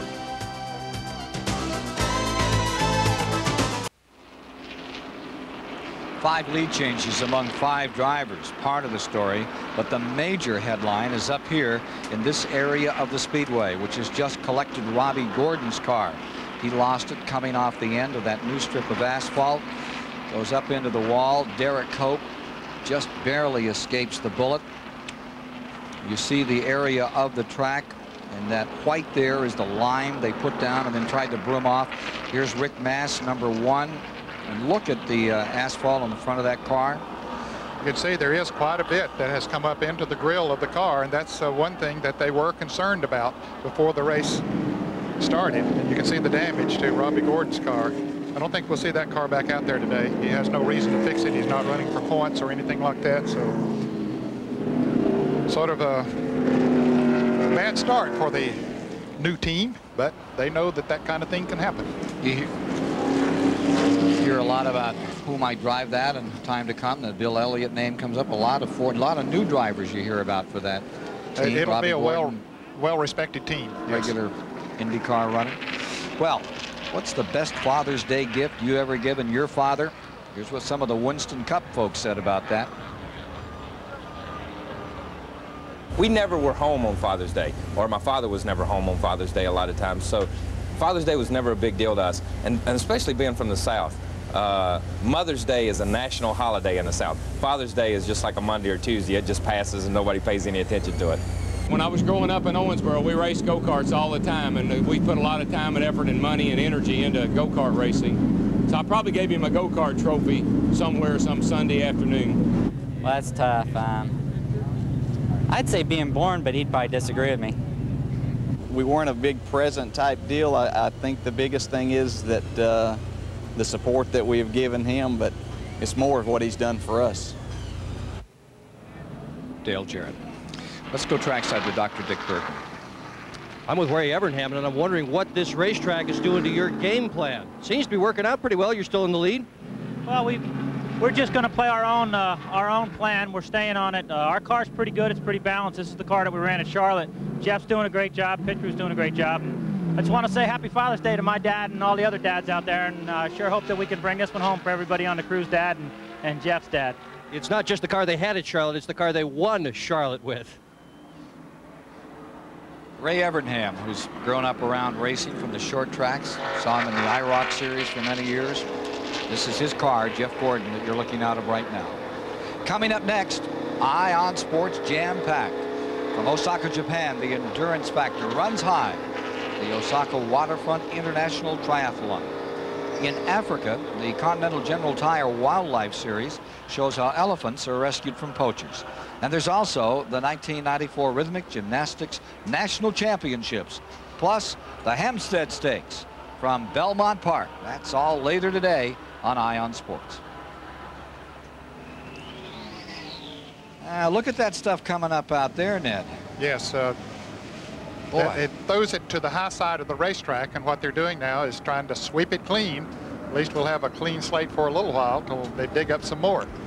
Big marbles out there. Here's David Hobbs. Well, I'm with Robbie Gordon, who's just come out of the hospital. Looks fine to me. How are you feeling, Robbie? You know, we're pissed off. I mean, we were running good and just kind of riding along, and Rick Mass ran right in the back of us. I was slowing down because cars in front of me were slowing down. And I guess he can't see or something. How was the track today? You know, it was very difficult over in turn 3. We got up close to the wall once before, and that's why I was being a little cautious going in there, and he just flat ran in the back of me. You got a lot of commitments this year. You were third last week in the Detroit Grand Prix. You're doing Portland next year. You're doing some off-road racing soon. How many more of these drives are you going to be able to do? I'd like to come back and do NASCAR again. You know, I'm definitely not going to give up. You know, we'll come back and do it again sometime. Great to hear from you. Great to see you right. Ken? Doesn't sound like he's out for the congenial ward today, Ned. No, he was concerned, and you know, that's typical of many athletes. When they feel that they've been done wrong, they're going to get a little upset about it. Working lap 77 right now. Here's Mike Joy. Well, I'm with Steve Meal, crew chief team manager for Mark Martin, who dominated this race last year, had to gas and go with 9 laps to go. What about it for today? It looks like Jeff Gordon, Darrell Waltrip, a couple of guys are stretching gas mileage, and here at these last laps of caution, we keep seeing people stopping to top off. Yeah, we're getting real good gas mileage, and these last 2 cautions didn't open a window for fuel.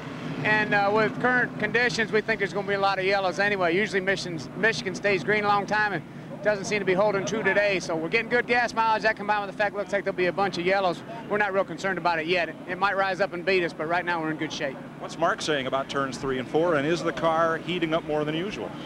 He just thanked us for putting a cool helmet in. We never have run one here before. It's awful hot here today. They got a little problem with the racetrack, but everybody's got the same problem, so we're all just out there doing the best we can. We just have to see how it shakes out.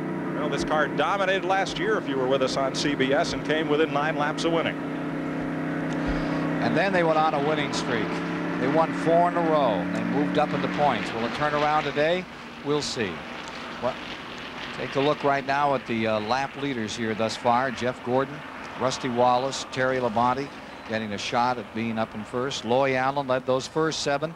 Mark Martin, 1 lap, picked up 5 points. So we'll be back with more, getting set for a restart another time here in the Michigan 400 on this Father's Day.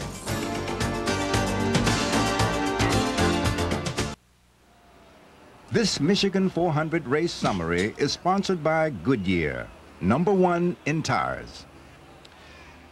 And here's how it looks after 156 of the 400 miles have been completed. 5 leaders, 5 lead changes, and the average speed.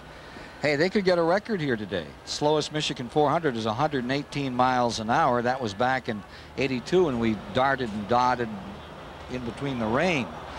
You can see here the drivers that are out of the event: Hensley, Hamilton, Speed, and Steele, all gone by the wayside. Lake Speed may try to get back in here, get himself some more points. We'll have to wait and see on that one. Let's go down to David Hobbs. And I'm with Steve Brown, who's a PR director for the Michigan International Speedway. Your Speedway seems to be coming in for a bit of flack from some of these drivers, Steve.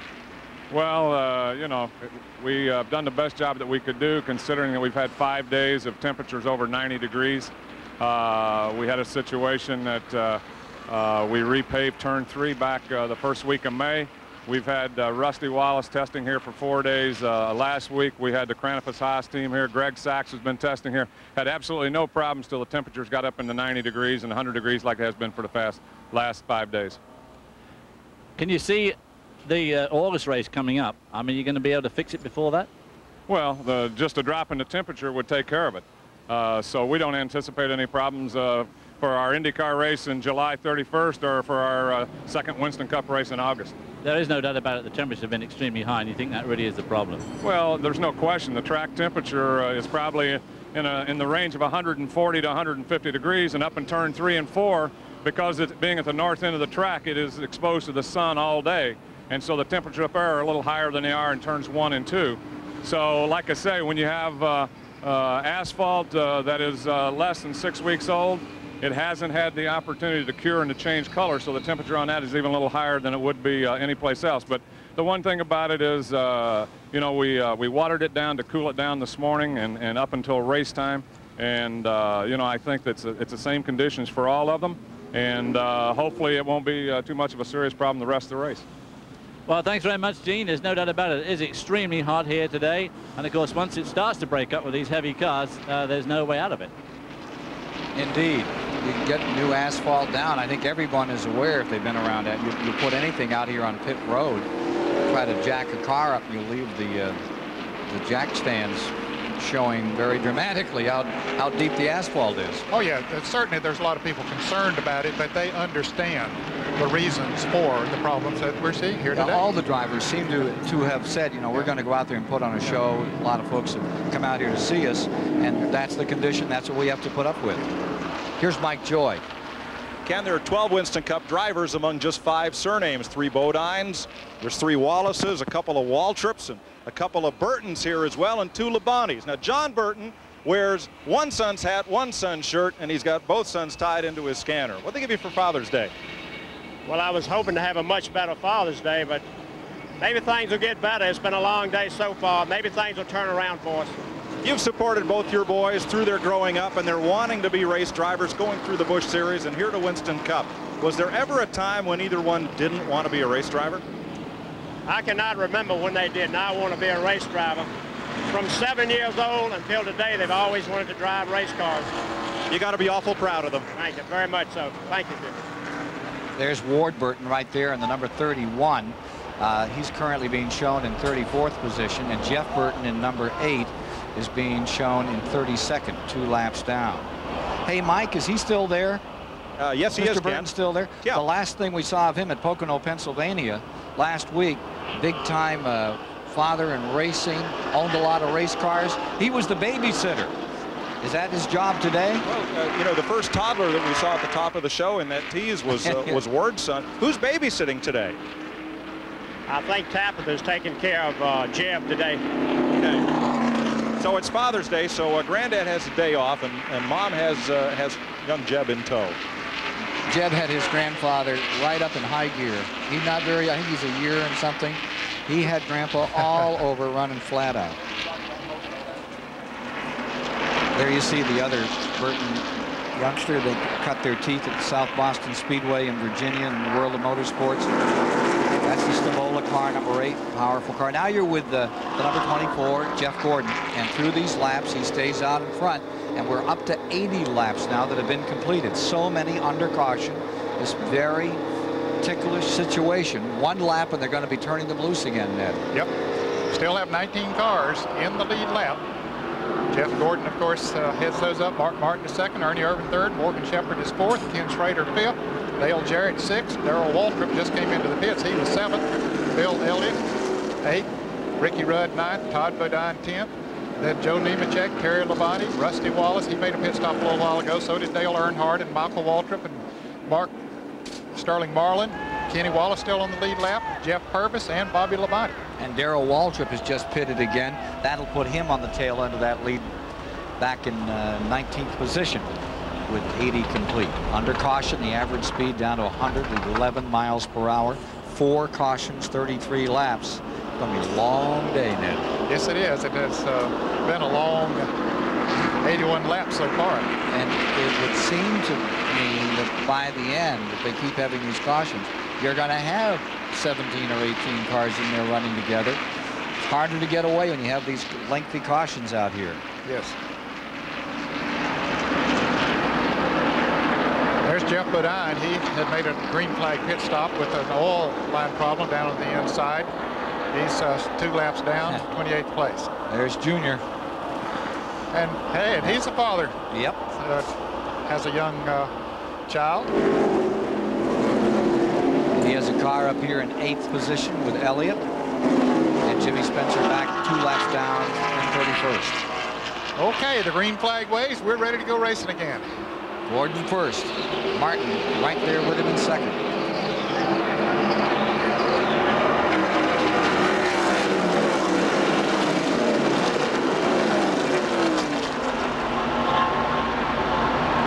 Back straightaway on the sort out. This is all coming in lap 83. Let's see what they'll do with turn 3 this time around. There's Ernie Irvin down on the inside of Jeff Bodine. Bodine backs off and lets Ernie go. Now Ernie trying to move on the inside of Mark Martin, trying to take over second place. Couldn't do it that time. We talk about Teamsters. These guys can really drive.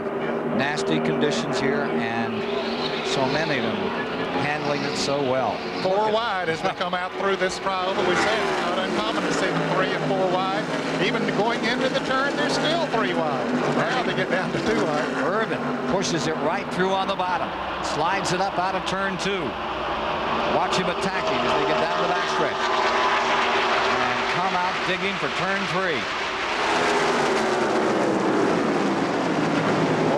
Down on the inside of Loy Allen. Morgan having a good run in the Wood Brothers cars in 4th place.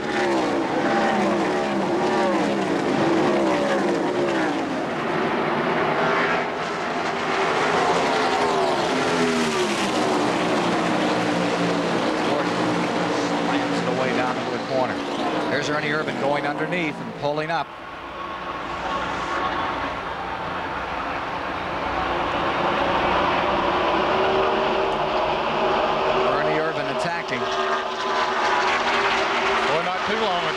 He was almost a lap down, but a caution came out, got himself back in position. Mark Martin dropping back just a tad there. Irvin has moved up into second. Mark Martin has dropped back to third now. Let a couple of lap cars go by him. Apparently his car not feeling just the way he wants for it to, and Mark Martin will not overextend the car. If it's not feeling the way he wants it to, he'll back off and ride there until he gets the car seated in. There we're looking out. That's Mark Martin. Mark Martin's car.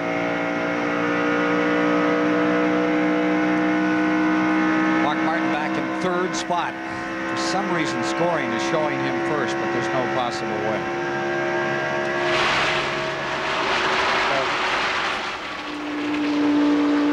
And there's Jeff. We're looking out the back of Jeff Gordon as he looks back at Ernie Irvin, who is running in 2nd place. Jeff Gordon is the leader, and Ernie Irvin running in 2nd place.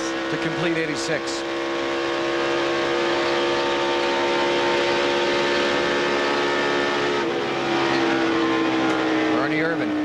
tough time qualifying. At the end of the first qualifying period, he's back about 38. Look at him come up after Jeff Gordon in the 24. Chevrolet Ford battle in the back straightaway. Chevy leading, Ford in second.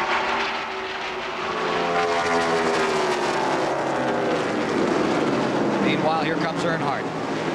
Moves under Bobby Hillen. Lap car comes up on Ricky Rudd. Now Earnhardt came in, put on 4 fresh tires, and there's Rusty Wallace. We see the nose of his car coming up there to car number 2. He also made a pit stop, has the fresher tires, makes a difference, at least for several laps. Brand new tires will run faster. Earnhardt for 9th place.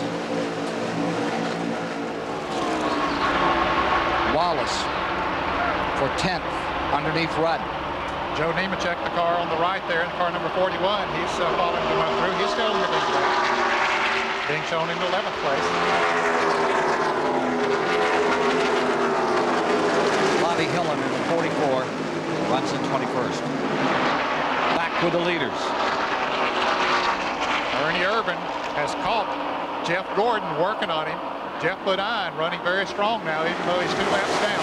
Yes, 2 laps down. Greg Sachs right up in there too in the car 77. He also is 2 laps down. 29th position. Irvan taking a shot on the inside. Pulls back out. Back straight away.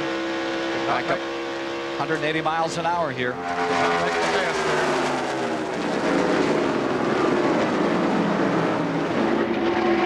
Bodine hanging tough with number 7. He'd like to get back one of those 2 laps.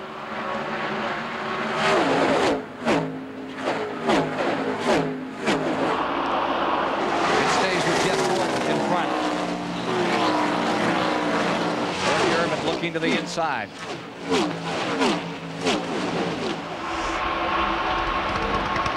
Greg Sachs coming up there on the outside of Jeff Bodine. Now they're racing for position. Both of them are 2 laps down, but they're also up there racing with the guys who are racing for the lead. And there's Ward Burton coming up in there. Ward's about 5 laps down in the car number 31, but his car is very strong now. He had some problems early in the race, but now they have them straightened out and he's running with the leaders.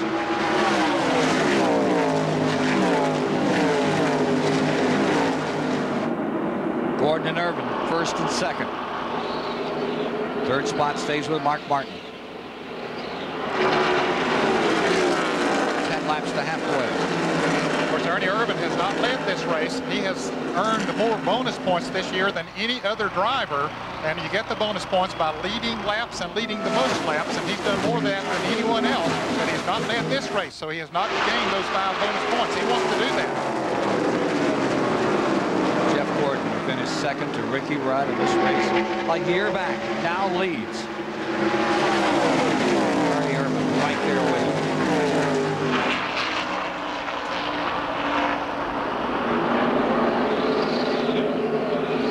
I'm amazed at Greg Sachs.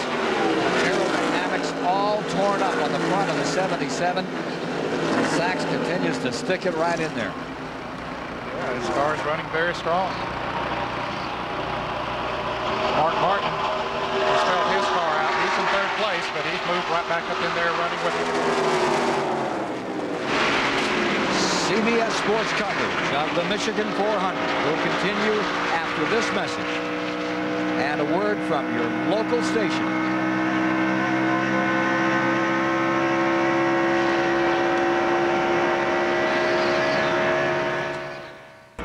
Riding with Mark Martin, who's just completed 95 of 200 laps in the Michigan 400.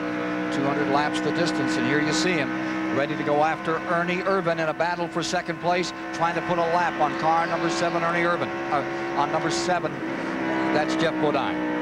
And up in front of them, Greg Sachs trying to get one of his laps back, and he did. He passed Jeff Gordon, and now he is only one lap in the distance around the racetrack behind. And that opened the door for Ernie Irvan. Ernie Irvan's taking the lead. He's got those 5 bonus points that he was wanting. 8 consecutive races. He has now had the lead. They're not back to the line as they continue to scrap and fight around this thing. Here is Ernie Irvan. Now look at that 31 getting down to the inside. Looks to me like 24 is getting loose. Well, he might be, but he's also driving very careful. Now Mark Martin gets on the inside of it. I think when Greg Sachs got up the side of Jeff Gordon, that Jeff just decided, hey, I don't want to get in here and get mixed up too much. I want to be more careful. We got, we're on the halfway through this race, not quite halfway. So I don't need to be in here taking any kind of chances. So he let him go. When he backed off, that allowed the other cars to get by. So a change of leadership. You see that the 7 car and the 77 car have made up a lap, and it's still pretty even between those leaders as they continue to battle it out here. The 28 car, Ernie Irvin, is in command. He's trying to put the lap down again. Back to turn 3.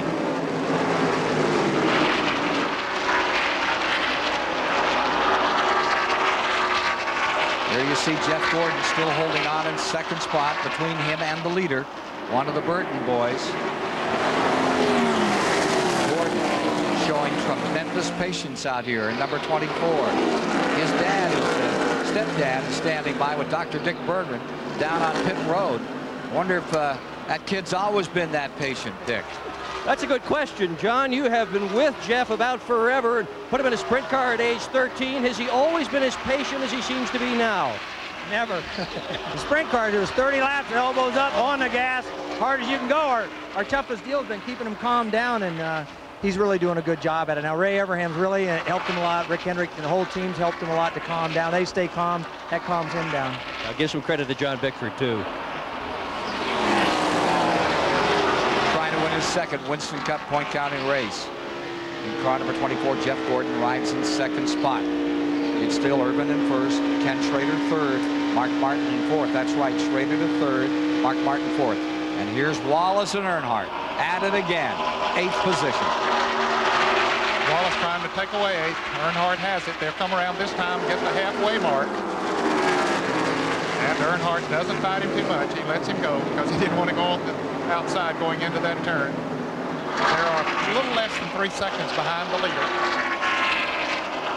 Really talking about Irvin now having led 8 consecutive races a few moments ago.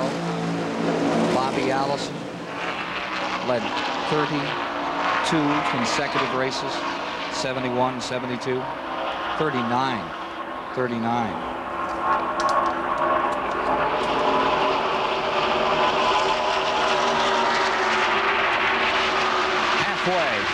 Halfway leaders that have won this race.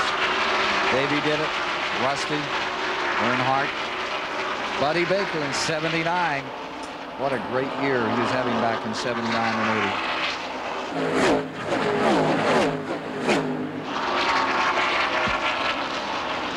Now Ernie has gotten back around Jeff Bodine and makes him 2 laps down. Now he's going to try to do the same thing to Greg Sachs, but couldn't do it. Now Jeff Bodine might get back by Ernie.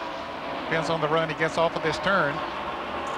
And Jeff gets a pretty good run. And he might move back up around Ernie Irvin. Looks like he will. Ernie will probably back off going into turn 3, not to be up on the outside going into that turn, and he does it. Interesting situation here. Ward Burton in that 31 car. Oh, Irvin gets very high coming off of that turn. He not only loses those positions, he lost the lead. Mark Martin got by, goes all the way to 3rd place. And Ward Burton, that 31st place runner, gets back 1 of 5 laps. Ernie just got up a little bit higher coming off of that turn than he wanted to be, and the car was not getting traction. He let off the accelerator just enough to keep it straight. He gave up those positions to save the race car. A lot of people would have thrown that one away. Yep.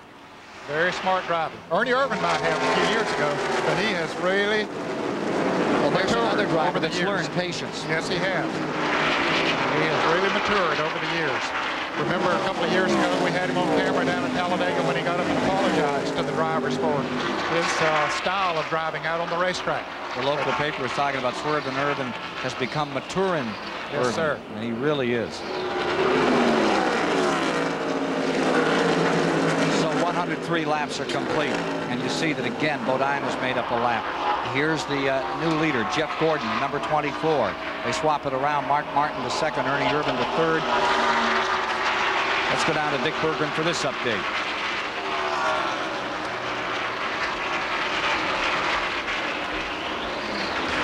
We're looking at the track temperature right now. It's 144 degrees down here in pit road, and that is mighty hot. And I'm going to tell you what, these crews are about melting as well. We've seen EMTs down here trying to take care of some of these folks. Many of them are looking for whatever shade that they can find. And they're going to have to go to work real soon. Jeff Gordon will be in at about 8 laps for a pit stop.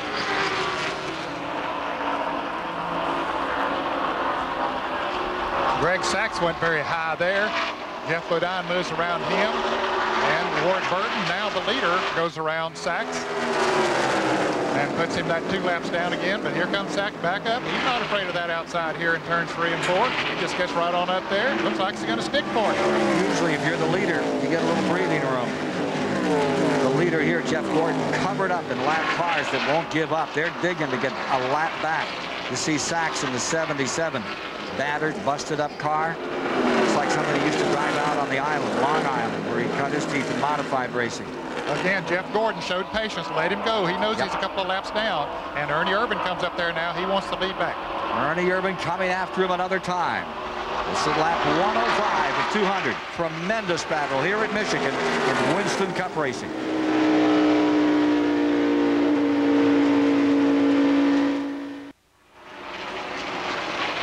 At the Michigan International Speedway, 2-mile bank D-shaped oval. A first-time winner, Jeff Gordon, down at Charlotte this year, is currently in the leader, and they say he may be coming in the next 3 laps. Here he is trying to put a lap again on Greg Sachs.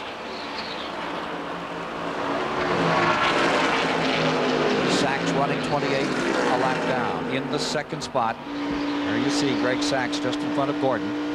Right behind Gordon, hanging on to him all around the racetrack is Ernie Urban. Robert Yates, number 28,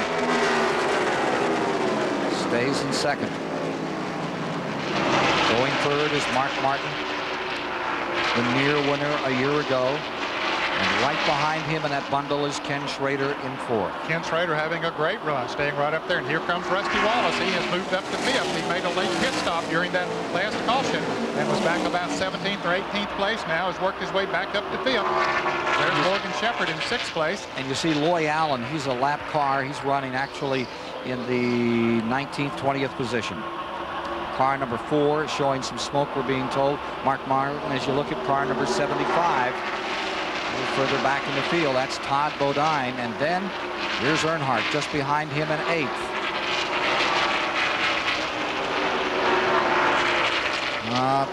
Bad news for Sterling Marlin. Yeah, the red light on there, that's an indication that there's something wrong in the engine of his car. And you can hear there's, the engine has let go. Yeah, the squirrels and chipmunks up in there, they're scratching around. Sterling was running up in 9th place when that happened. Still one of the cars on the lead lap, but you can hear that engine is not percolating well. He's going to get back to the pits. Okay.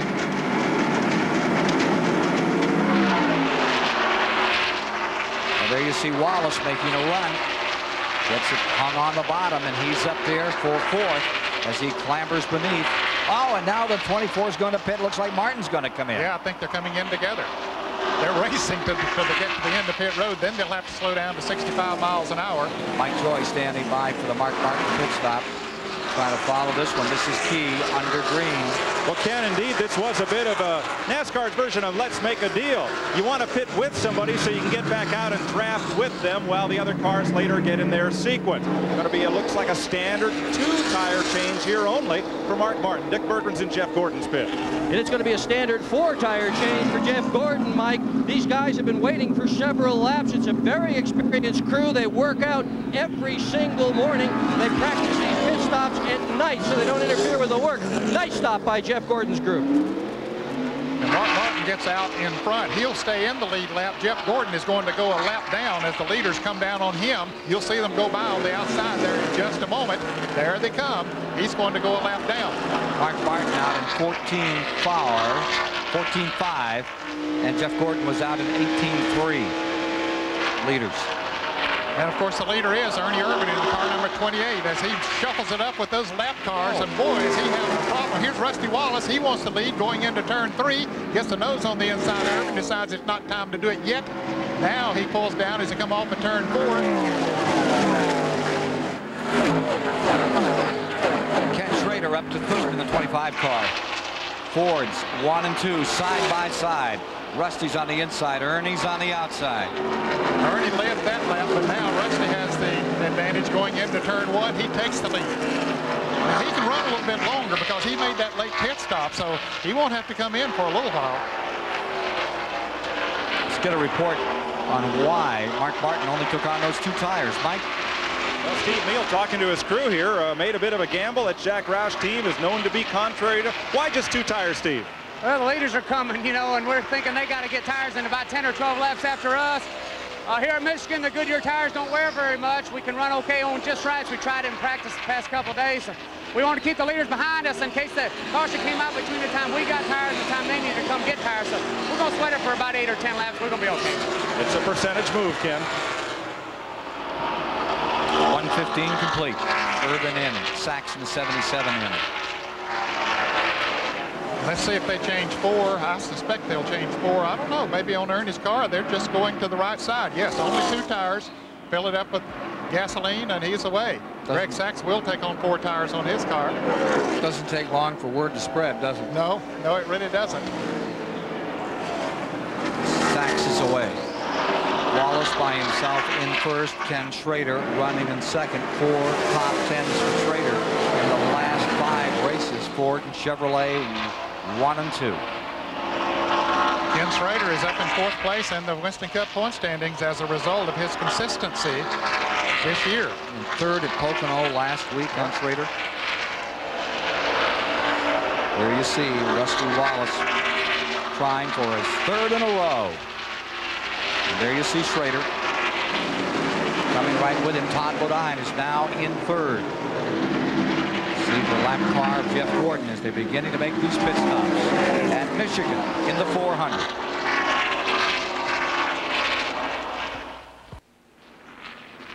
This Michigan 400 race summary is sponsored by Texaco Haviland.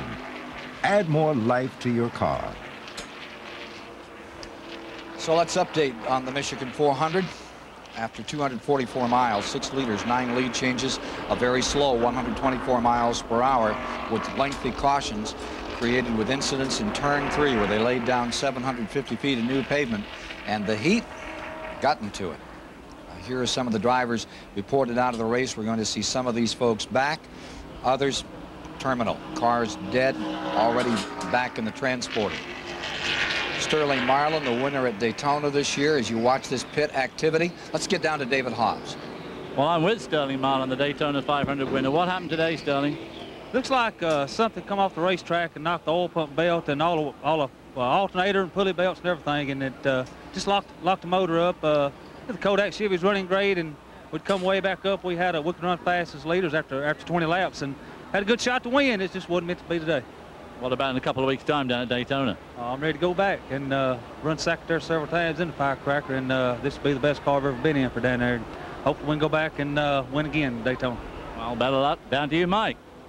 David, most of the teams made routine 4-tire stops. I'm down in Dale Earnhardt's pit where there's a lot of Father's Day-ing going on. Left front tire changer Gene Dehart is Gary's son. Gary's the team manager for Terry Labonte. Jimmy Elledge changes the right rear. His dad, Terry, does engine R&D and is cleaning out the shop in California today. And Joe Dan Bailey, he's the tire specialist for this team. His dad is Winston Cup driver H.B. Bailey. And Earnhardt, believe it or not, waved off a glass of cold water. Why anybody would do that on a day like this, I don't know. Dick? Well, I'll tell you what, Mike, when that caution flag came out, you might have thought it was Christmas down here in Rusty Wallace pit because the whole crew just jumped up and down. It was an early Christmas present. They really did want to pit under caution. When they got that opportunity, they took 4 tires, 2 cans of fuel. They did it in short order, 17.93. They say the car is working perfectly. 75 laps remain, and once again they're trying to dust off that 3rd turn area of the Michigan International Speedway. CBS sports coverage of the Michigan 400 continues after this message and a word from your local station. This CBS Sports Special, the Michigan 400, is sponsored by AutoZone, the best parts in auto parts. Old Spice High Endurance, for long-lasting odor protection, demand proof, get Old Spice. And by calcium-rich Tums. Tums helps wipe out heartburn and gives you calcium. So we're down to the last 150 miles here at Michigan International Speedway. Take a look at a couple of moments ago. Mark Martin getting ready to make a pit stop. Remember, they're at 55-mile-an-hour limit. He's coming in here. You see Ward Burton just in front of him. Gordon coming around. He comes in. One of the mechanics on the Purvis car fell down and took a little evasive action. He didn't take much evasive action, but NASCAR thanked him anyway. Mark Martin is back out on the track as we get ready on another restart, but it will be some time before we see it go under the flag and in a race condition. They have the sweepers out on the track. Let's go to Mark Martin for a moment. Mark, can you hear us? Yeah, I can hear you. How's it going out there for the car this afternoon? The car's handling great. We're a little bit behind, having a real hard time passing. The racetrack's in just awful shape. I'm real happy with this car. This is a contender car, but we got to get it in position to do something with it. Well, Mark, NASCAR called you on the radio and thanked you for missing the guy on pit road there. There was some heads-up driving as you came in. Well, I didn't want to run over the guy, but I figured if I missed my pit box, they'd penalize me. So I tried to miss him and get my box both.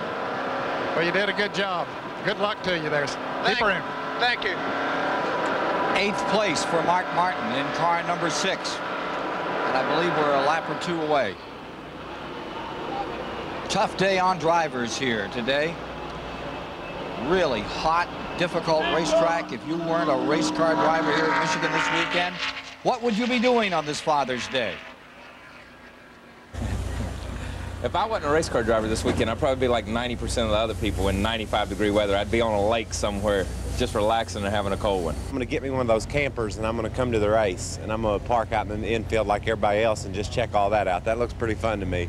I'd probably be sitting on Lake Norman, riding sea-doos, riding jet skis, or just sitting back on the boat dock. Well, I'd probably be up in the booth commentating the race, maybe, I don't know, but you know, I'd really like to be a crew chief if I wasn't a race car driver, but if I wasn't even in racing, I don't know what I'd be doing. I can't think of anything I'd rather be doing than floating along on a body of water somewhere on maybe a pontoon boat, me and Stevie, my wife, and the 2 girls, and maybe doing a little fishing, and I don't even like to fish. Now, here's how some of the people are escaping the heat today and still enjoying the 400. Here's David Hobbs. Well, that Kenny Wallace must be an optimist if he thinks he's going to get in the air-conditioned booth with Ken. They say that only mad dogs and Englishmen go out in the midday sun. Well, you talk about mad dogs. Who do you think got the prize for coming the furthest to see these race? I tell you, these 2 guys, Gary Peterson and Peter Farrell, came from Perth, Australia on Thursday evening, and they're going home tomorrow just to see this race. That has got to be some sort of record. What made you come so far? We came across with Motor Racing Outreach to have a look at how their chapel service operates at a NASCAR meet. But I wish we'd come in winter, not summer, David. Well, it certainly is summer today, earlier than usual. Peter, what do you think of today's activities? Absolutely amazing, but certainly very, very hot. Very hot for you guys from Perth. And when are you going home tomorrow? We're going back tomorrow to our winter. So we figure, yeah, we can put up with another maybe 2 hours and then we've gone. What's the temperature back in Perth? A beautiful 60, 65 degrees Fahrenheit. But you get a lot of weather like this in the summer, right? Yeah, summer's pretty warm, but it's a pretty dry heat. This one's a little bit damp. How do you think NASCAR would go down in Australia? Yeah. Well, in Melbourne, down at the Thunderdome, it goes very, very well. I think we're probably a few years away from attracting these sort of crowds, but one of the things that we're hoping to do is to attract some of the top guys down to Australia to do a little bit of colour commentating and to do some spec driving for us down there. They want a colour commentator in Australia from America. They've got to be joking. These guys have just done a 27,000 mile round trip for this race, Ken. That's dedication. Australians are very big on stock car and very big on sprint car racing. Take a look at the leaders here, showing 128 laps on the board. And as of 127, we had Wallace in first, Earnhardt in second after this rash of pit stops. Todd Bodine, Bill Elliott, Michael Waltrip in the top 5. And in 6th through 10th, Bobby Labonte, Morgan Shepherd, Mark Martin, and Joe Nemechek. Jeff Purvis having a great run here today. Won here yesterday, too. They brought the blower back in, getting set to go another time. 1 lap to a green flag condition. Wallace, Earnhardt, Bodine, Elliott ready to scramble in that lead. That's Todd Bodine. There are 17 cars being shown on the lead lap, but like we had earlier, 2 of those cars, Ken Schrader and Dale Jarrett, are almost a lap down. They're behind the pace car right now, but they are technically in the lead lap, but the leader is right on their back bumper. Both of them had just made green flag pit stops just before this caution came out, and so that cost them. Brett Bodine has rejoined the race. Remember, he socked the wall pretty hard earlier. And he is back out many laps down. We'll try to get that for you.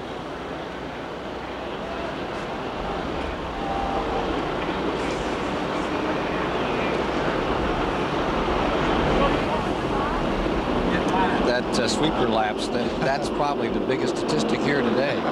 They've had a lot of laps around here. They may get in some more, too. Just might do it. That was for turn 3.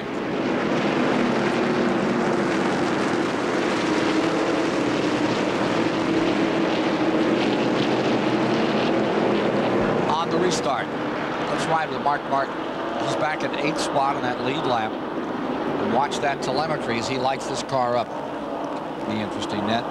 He'll try to keep it down to about 82, 8,300 RPMs as he goes through the gears. Doesn't want to over rev it on the restart.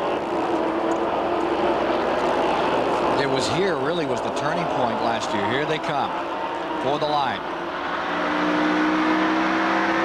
Okay, here it is now as he's in 3rd gear.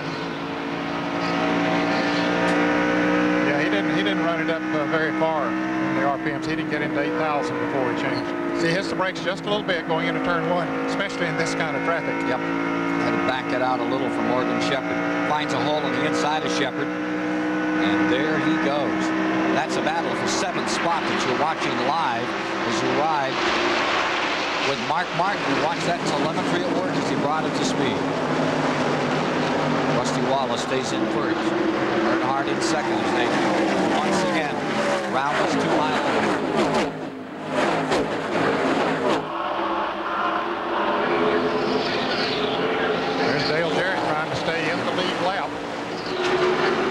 Wallace got on the inside of him going into turn 3, and Jarrett was on the outside and to back off.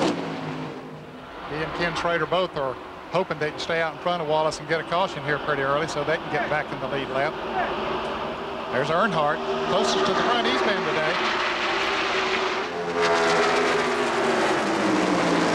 Todd Bodine, car number 75, having a great run here today in 3rd place. Ooh, and he spins. Todd in trouble in the 75, and he has slapped it hard. Tire off. Avoidance on everybody's part. And Ken Schrader did get his lap back. Dale Jarrett did not get his lap back. Todd Bodine running in 3rd. Up there in turn 3. Tears up that factory stores car badly. And there's his brother Brett. Pulls up there to see if he's okay. And he apparently gets the signal that he is. We see Todd moving around inside the car, so Brett moves on then once he's sure that his brother is okay. There's Todd Bodine, the youngest of the 3 Bodine brothers.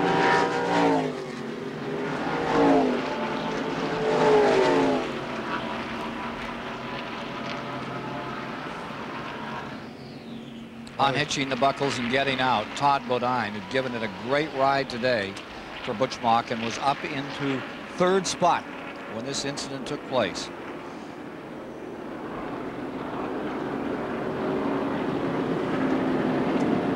That was the hardest of the day. He really, and it looks like he may have hurt his leg. Yeah, he's limping a little. He doesn't want to put the full weight down on his, don't know which foot it is, left foot. You can see he's holding his left foot up off the ground. His brother, who's running way back now, he's 70 laps down. Remember, he had trouble early, and they worked and repaired in the cars, came by and wanted to make sure, and apparently got the wave and waved off, and then he drove back around. Hey, Three brothers. Let's take a look here. He goes on the inside of Dale Jarrett, and just the car breaks loose on him. Just simply breaks loose as he tried to get on the inside of Jarrett coming around there, and away he went into the wall and hit it hard. You can see that left front tire and wheel, all of it coming apart. Yep. And hitting the wall on the left side the way that he did, that's the thing that the drivers hate the most. You saw Kyle Petty and another car come by on the inside down there, very heads up driving with them. That was the other car, was the car number 81. That was Kenny Wallace's car, one of his 4 appearances in Winston Cup racing this year. There it is again. He just goes from the inside of the racetrack right up and hits the wall hard. And you can see Jeff Purvis maybe hit that tire just a little bit as he came around. The spotters have got to be doing an incredible job up here from the roof today, keeping their drivers alert, because there's enough banking here to really hurt your vision, and they had them woed pretty well that time. There are some of the spotters. They divided into 2 sections up here on the roof. The little building in the middle there is where Ned and I are having the opportunity to watch this one, and it's a wild one. We're at 139 laps, and there's another caution for trouble. Same old spot, turn 3.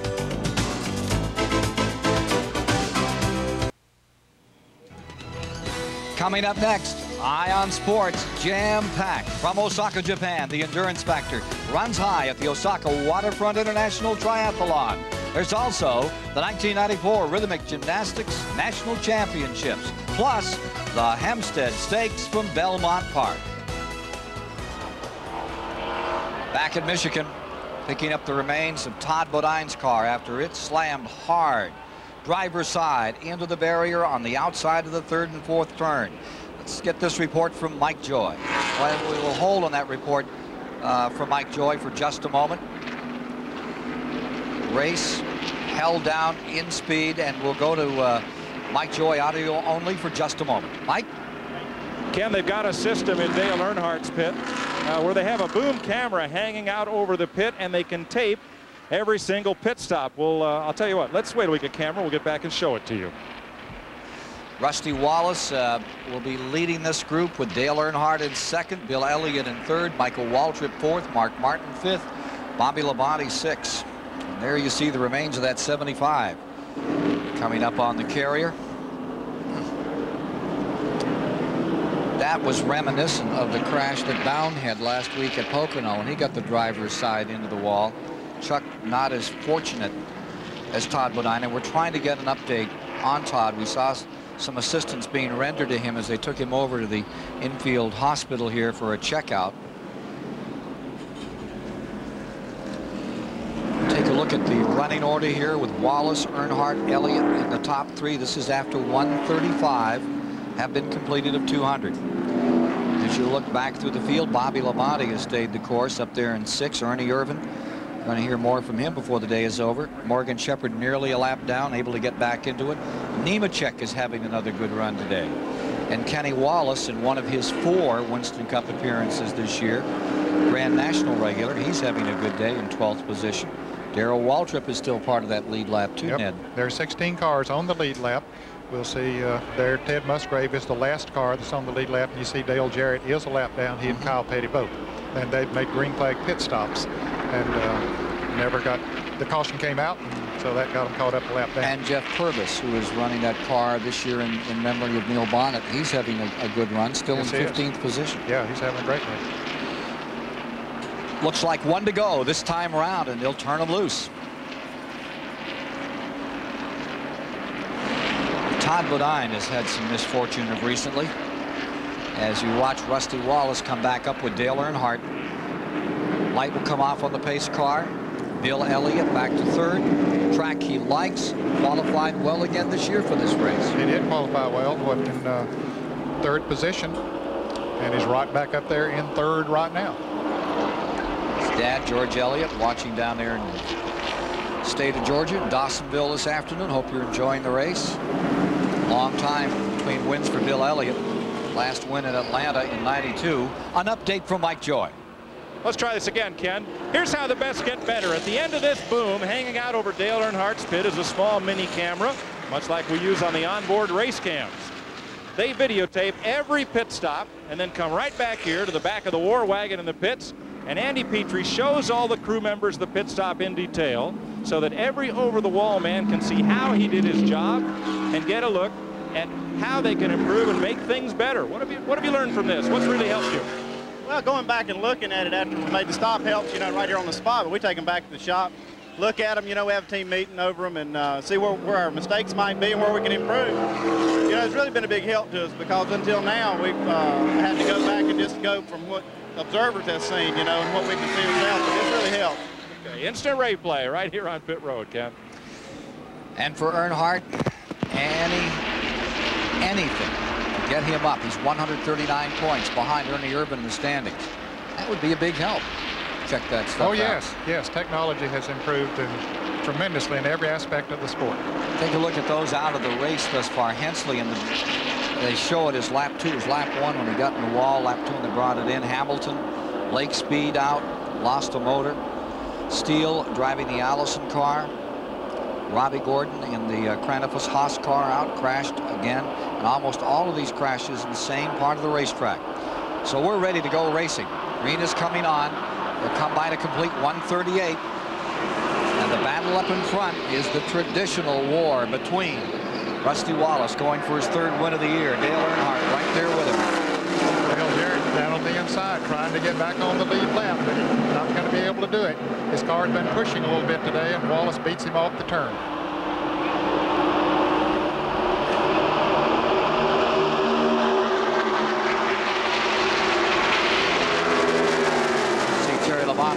Number 5. He is now 2 laps down in 22nd position. Earnhardt to the inside. Under the 93 Daytona 500 champion. Dale Jarrett on the outside. Earnhardt weaves her down to the bottom.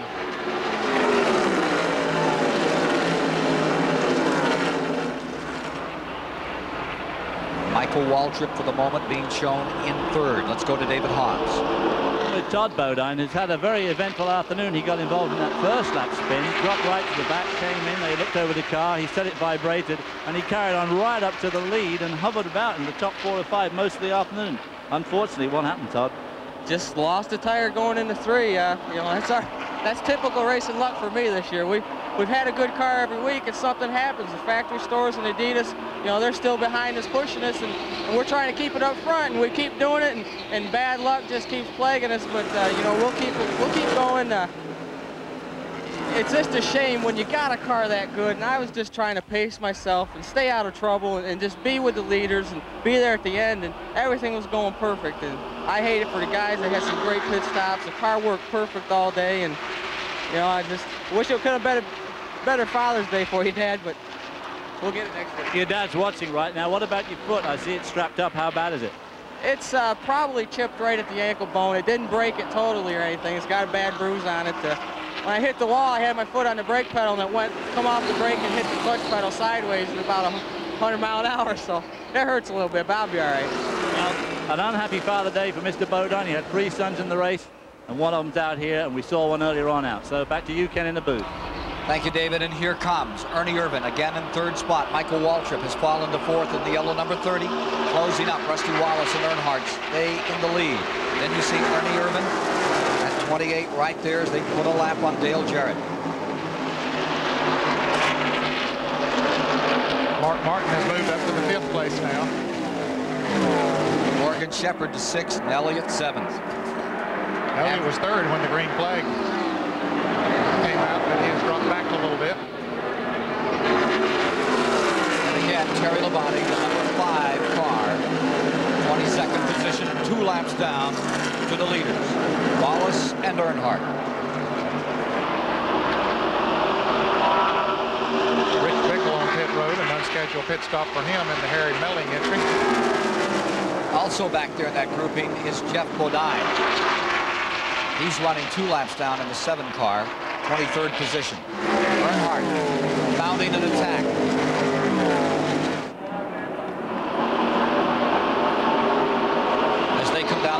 straightaway. Derek Cope brings the Caliabro, number 98, back on the pit road. Derek is being shown 51 laps down already. He was in the garage area for quite a while. Earnhardt wants the lead. He has not had the lead so far today. He wants those 5 bonus points. Cope was being shown in 36 when he brought it in.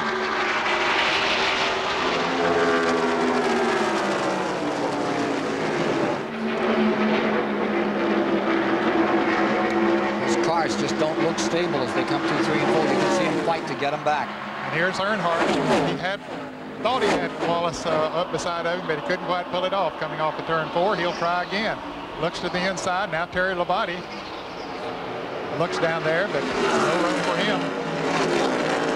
Wallace fighting to keep 5 points away from Earnhardt and drawing away here by 5, 6 car lengths as they head down the backstretch. And back comes Earnhardt another time.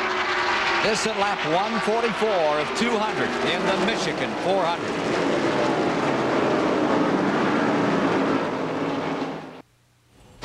On our way back to the Michigan 400, James Brown in New York wishing you a happy Father's Day and reminding you, coming up next, Ion Sports will take you live to Belmont Park for the Hempstead Handicap. Also ahead, the Rhythmic Gymnastics National Championships and the grueling Osaka Waterfront International Triathlon. Next on the Eye. Rusty Wallace continues to extend his lead in the Michigan 400 over Dale Earnhardt, Ernie Irvan, Mark Martin, and Michael Waltrip, the top 5. 6 through 10 are Bill Elliott, Morgan Shepherd, Jeff Gordon, Ricky Rudd, and Ken Schrader. With Ned Jarrett, I'm Ken Squire. Top side, Dick Berggren, David Hobbs, Mike Joy down there in 95-plus heat at Michigan International Speedway today. And taking a look at Ernie Irvan right now in 3rd spot, right with him.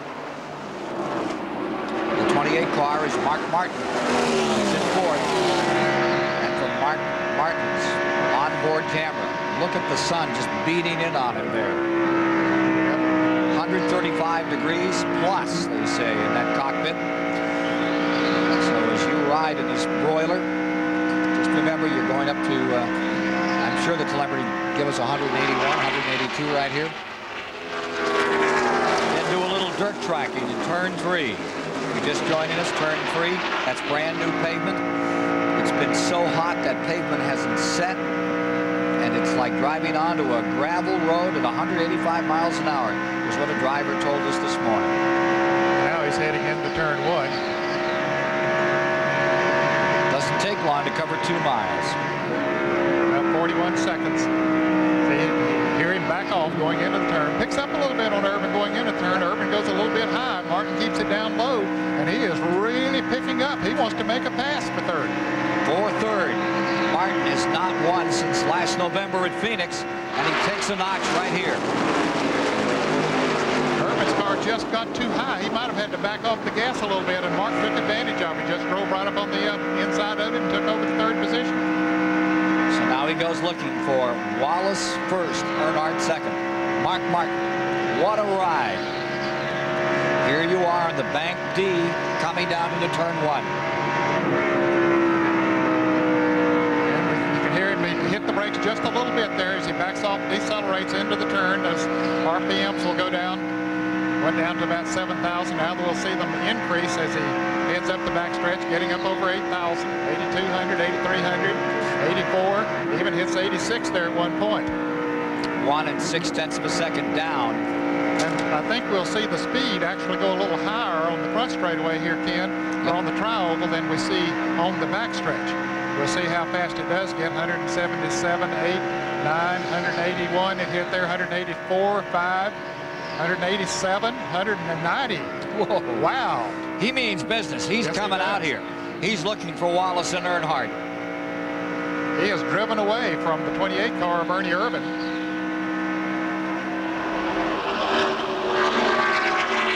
There's the leader that he's seeking, Wallace. There's Earnhardt in that 2nd position. Mark Martin is gaining on him. Jeff Bodine 2 laps down behind him, and here comes Martin. Ooh, Earnhardt gets a little loose there as Bodine gets on the inside of him, and that gives Martin a little bit more momentum as he comes off the turn, picks up the draft of both of those cars. Mark Martin closing. Watching this live at Michigan International Speedway. closing in on Dale Earnhardt for second place. This is lap 153.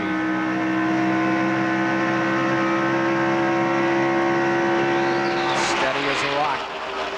Car number 6 closes in on Earnhardt. Ford's leading. Chevy of Earnhardt's in second. The Ford of Martin closing here. And down the main straightaway. Martin edging up. Let's see if he'll make a move in turn 1. This car is very strong in turns 1 and 2. But while we're watching this, Ken, there's some great racing going on back here. Michael Waltrip is running 5th. Morgan Shepherd is in 6th place. He has found him a high groove that's working for him. Look at him pull up on the outside. And Michael Waltrip, Michael gives him the running room he needs. He passed Bill Elliott the last lap on the outside. Jeff Gordon is in there. They're battling for 5th. Morgan Shepherd has just taken it over and moves Michael Waltrip back to 6th. There's Jeff Gordon. He is in 7th place. Dale Jarrett's a lap down. Then Bill Elliott in the car number 11. And Ricky Rudd, Ken Schrader, all of those. 10. Joe Nemechek. 11. Bobby Labonte. Boy, they're having a great race back here. Musgrave 13th. And Kenny Wallace 14th in that number 81 back up front. Second spot right here. Earnhardt's there. Here comes Martin after him another time. Going to be a dandy finish here. Don't go away.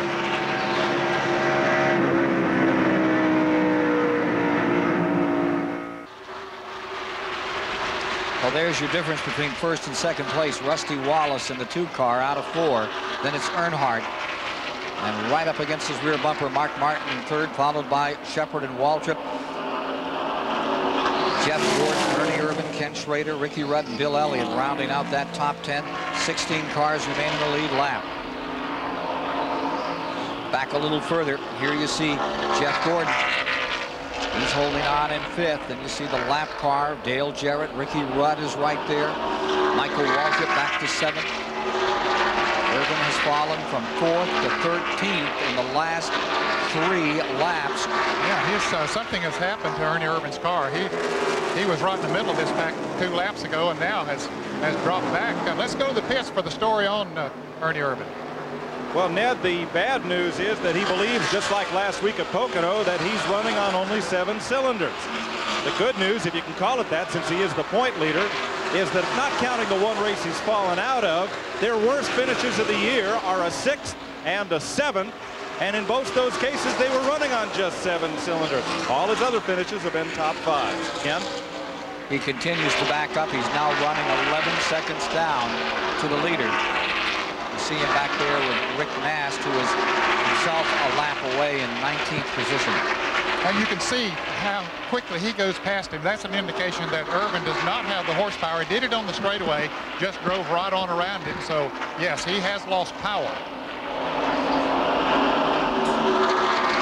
Back to 13th. Ernie Irvan. Wallace continuing to make it his race. Here's the battle for 2nd. Mark Martin, you're riding with him on the inside, trying to get beneath Earnhardt. Earnhardt's going a little bit high coming off the turn, and Martin runs up on him, but then Earnhardt gets her going down the straightaway. They're heading into turn 3 right now. You can see Earnhardt going pretty low on the track. So does Mark Martin. That's the groove they want to stay in through that part of the track that looks to be in pretty good shape right now. Had a lot of problems with it earlier, but they're doing okay out there now with that asphalt. 2-time winner of this 400. Earnhardt again holding off Mark Martin. 187 over Davey Allison and a 90 over Ernie Irvan. There's that interval. And the 1st place car, Wallace, for that battle. 2nd and 3rd right here. Earnhardt, Martin. Ford, Chevy, Ford. Interval is 1 9/10 of a second. And he's gradually gaining. Not about 3 or 4 laps ago, he was about 6.5 ahead. So he's pulling away just a little bit. 162 of 200 complete. Jeff Bodine, the other car in the picture there, is 2 laps down. He's in the 22nd position. Jeff has run with the leaders as we see Mark Martin trying to get on the inside of Earnhardt, but it's not going to work this time. Shepard slowing down. Yeah, he had moved up to 4th place and had pulled away from this group of cars, but now he is slowing down. And look at Nemechek still coming on. He's rolling up through the field. Had been shown in 9th.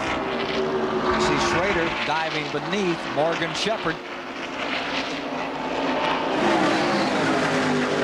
How about this for Kenny Wallace? This is his first time out in a Winston Cup car in what, 7 months, Ned? It's been a while. Yeah, it's been a while. He's running the full NASCAR Busch Series schedule this year. Plans to go Winston Cup racing full time with this Phil Martassi car in 1995. In the lead lap, 16th position right now, staying up there with the leaders, Kenny Wallace. Rusty Wallace, his brother, is on the top end of this lap. Earnhardt's in second, Martin in third. Gordon in 4th, Shepard in 5th at the Michigan 400. 164 complete.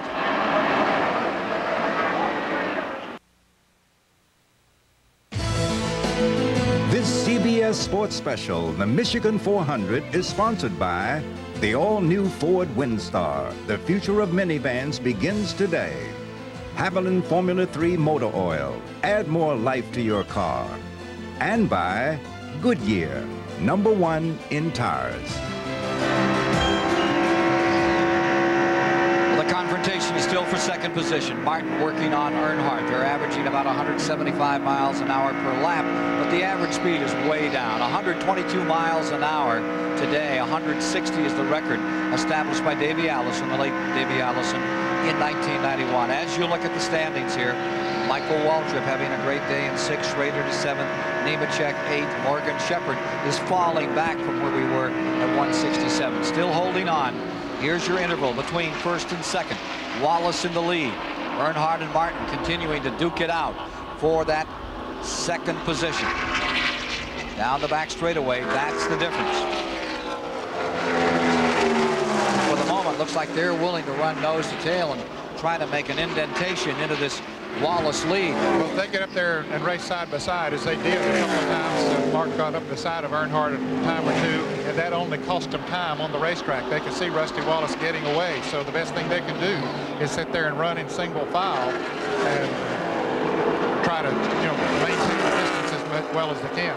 For those of you just joining us to see the CBS Eye on Sports, we're at lap 170, 30 laps remaining. We've had some very lengthy cautions. We've had a track out here in turn 3 that's ripped and ragged. They put down new paving. It has been so hot it really didn't set. We've had car after car slithering, sliding, skittering up into the wall over here. Several crashes. No driver has been seriously hurt in 2 days, but it has been wild, and nobody's giving an inch. Here's Wallace still bearing down with the advantage. Better than a 1 second advantage. Here are the drivers who have led. Rusty Wallace has led the most, 73. Jeff Gordon has led 62. Terry Labonte was out front early in the race for 17 laps. And Ernie Irvin led 9 laps. Loy Allen was the first leader, led 7 laps. And Mark Martin got in 1 lap before a green flag pit stop.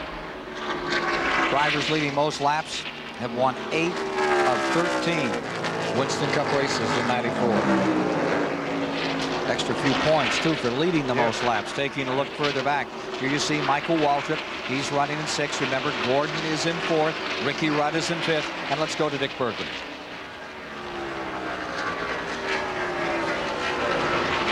Well, Mark Martin is having problems this morning. Steve Meal, his crew chief, told me that the only question that they really had about today was whether a crash was going to take them out or overheating. And the answer is, it looks like overheating. They are in the danger zone.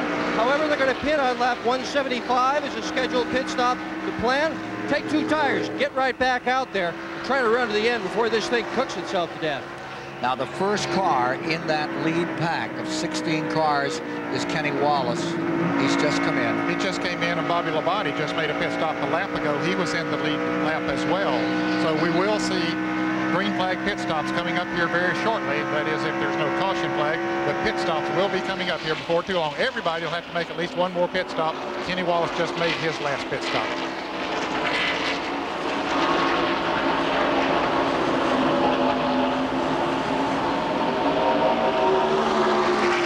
So we'll be be standing by in Rusty Wallace and Earnhardt's pit, Martin's, to see what's going to transpire here this last time out. Yeah, and will they take on Ernie Urban is coming into the pits right now. He had dropped back as we had documented. His car had lost some power. He's coming into the pits. And will the leaders take on 2 tires or 4 tires or just gas? What will they do? You can rest assured, I think, that they will take on these 2 tires. Let's see, Ernie Urban is coming in right now. They're making a chassis adjustment. Back there, Robert Yates, the owner of the car, making Larry McReynolds, the crew chief, I should have said, and changing right side tires. Running 14th as he came in. And the Jackman fell as he went across, but he scooted right on out of the way. 10.8 seconds. Trouble. Here up on turn 4. That's Bobby Hillen. Hillen, that new Hardy car. Caution is out, and that's going to be a disadvantage for those who had made a pit stop and an advantage for those who needed to make a pit stop. Works against Kenny Wallace, works against Bobby Labonte.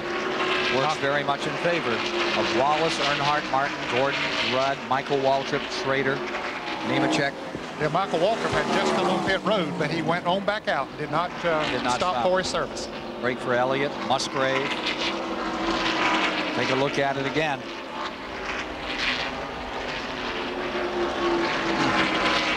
And he gets up there. The car just breaks loose. Bobby Hillen with the Hardy car just barely touches the wall out there on the outside. Not too much. Don't think it did a great deal of damage. Slides down to the grass on the inside. You know, we were talking about who that works against. The one it works against that's the biggest story is Ernie Urban. Yeah, the he just 28 made car. a pit Remember, stop he just come in and doesn't have the power that he needs. Yes, that's definitely going to cost him. We're showing only 13 cars now in the lead lap. And they're going to bring the broom back out, so that means we're going to get 3 or 4 laps under caution minimum.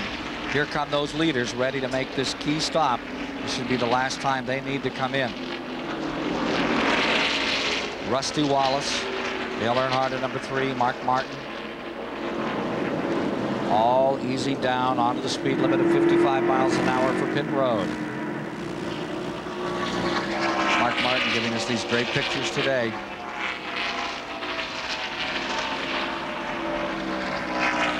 So there is no possibility of any kind of a speed record here today. Slow record was the potential. Let's go to Dick Bergman. Rusty Wallace is in the pit area, Ken. This engine is silent. It is not running at all at the moment. Buddy Parrott spraying ether in the area of the cowl to try to get it started. Wallace with his hand on the ignition. It's trying. It hasn't fired yet. Rusty still with his hand on the ignition. Parrott putting more ether in. The leader in trouble in the pit area. 1 can of fuel in. The engine just fired. Rusty Wallace just fired a long pit stop. The crew pushing the car off. 23.78. It stalled. It fired. It stalled. Parrott still putting ether in the hood. They're pushing it down pit road. It won't run. Rusty Wallace gets away. Buddy Parrott falls on pit road. His crew members go to try to help him. Dramatic moment here on pit road. Helping Buddy Parrott away is one game old guy. He's tough. He is tough. He was a great diver in high school. After that, he was a fine athlete. A couple of boys looked really strong. Had a lot of race cars. He gave it everything he had and then some to get Wallace back in there. Let's go back to Mike Joy. Well, I'm in Dale Earnhardt's pit, where again the stop was routine as it was next door at Bill Elliott's. This time Earnhardt called in and he said he wanted that glass of water. Took 2 and got back out there with again 4 tires and gasoline. That's been the story all up and down pit road here. In that recap of second generation fellows on Earnhardt's crew, I neglected Danny Myers. Of course, his dad and uncle were both great NASCAR stars of the 1950s and 60s. And Ken, with, well, what, just 23 laps to go. Everybody can make it from here if we are caution free. Dick Berggren with Buddy Parrott. Buddy's sitting on pit road right now. Buddy, are you all right? Yeah, I'm okay. I hurt my leg a little bit, but I'll be all right. A little out of breath. How about the engine on the car? Is it all right? He's going to try to catch his breath. Is the engine okay, buddy? Yeah, the engine's fine. Yeah, we just ran a little tight on gas. What happens is that this whole place is kind of a turn, and you know, he fed the fuel to the inside of the car, and it ran out of gas. So we were coming in that lap, and we'd have been okay, but then the caution came out. Well, they're okay. They're running back out there again now. The car appears to be all right. And of course, when that caution came out, he had to go another lap around the racetrack, and as he said, it run him awfully close. Ran it on fumes. 9th race this year that Dale Earnhardt has led the Michigan 400. Back with more of the story and the finish in a moment.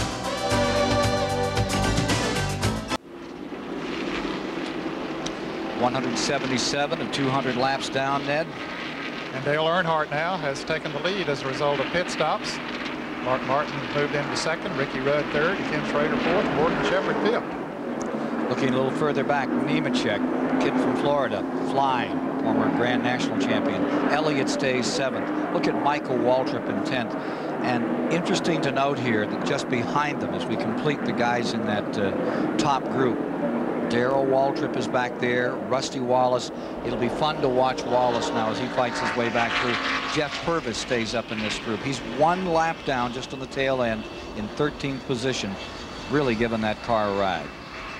Taking a look at some of the further standings, Dale's up to 16th, Bobby Labonte back to 17th, Ernie Irvan in 19th. That's going to change the points around a bit more. Not really change them because he had that dramatic lead, 139 points coming in here.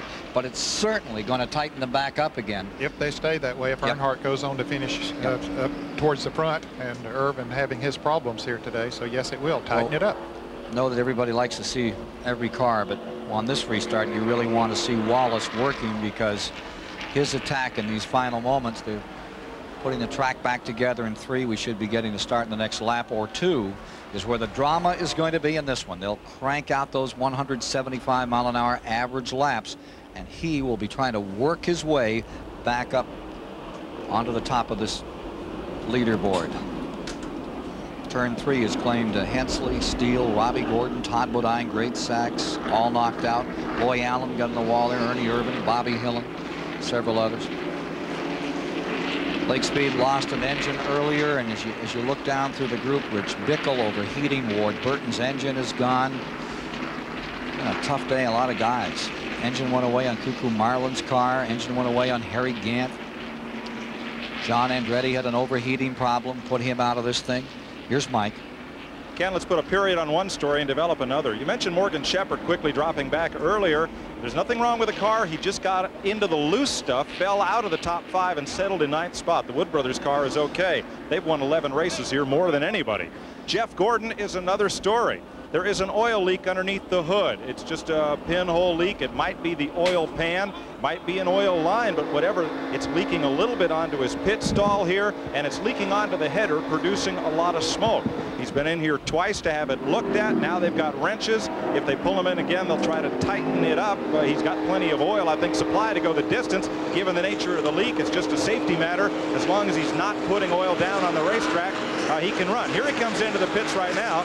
Let's stay here for just a second as Ray Evernham's team will lift the hood one more time.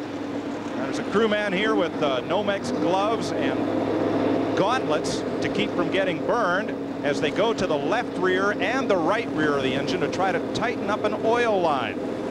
These are aircraft style fittings, and we can see from here there's a lot of smoke coming out from the car where that oil is dripping just a bit. Mechanic nods. He says they've got it, and the hood goes back down. Jeff Gordon will go back in this race. Okay, they were given the signal, Mike, as they came by. The green flag will come out this next lap. Of course, he'll stay in the lead lap, and he'll drop in behind. That'll show him in 12th place. Fighting back to Rusty Wallace, so that's where the action will be. Did I really have Cuckoo Marlin? Yeah, we need him out here. Yeah, we do.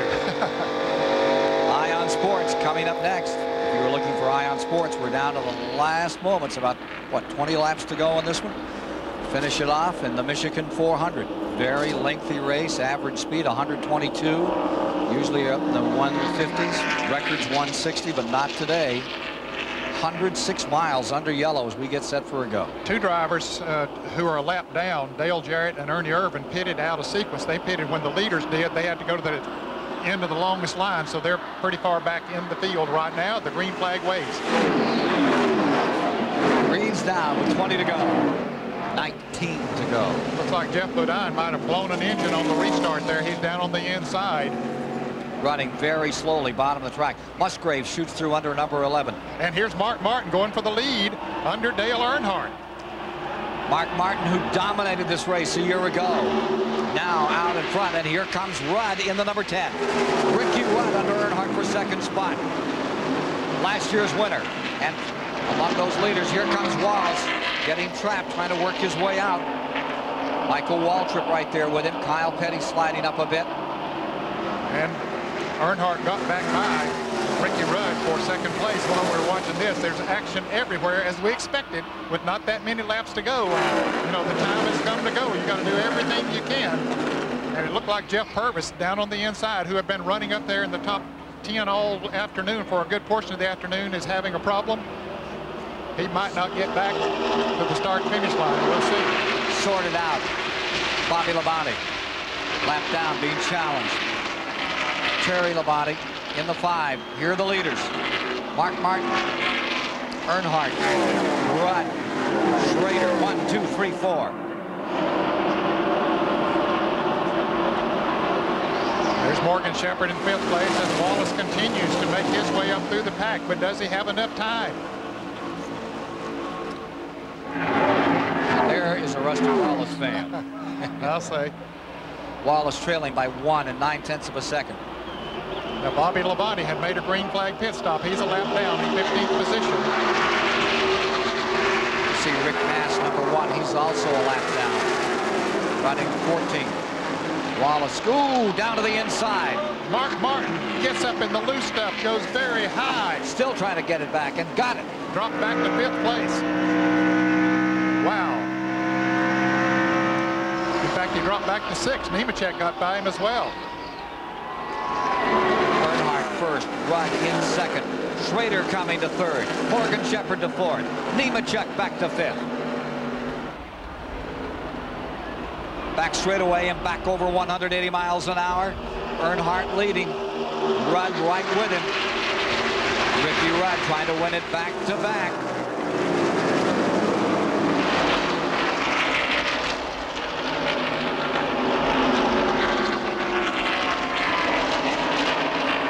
Rusty Wallace still trying to pick up spots in 7th, trying to close on Nemechek.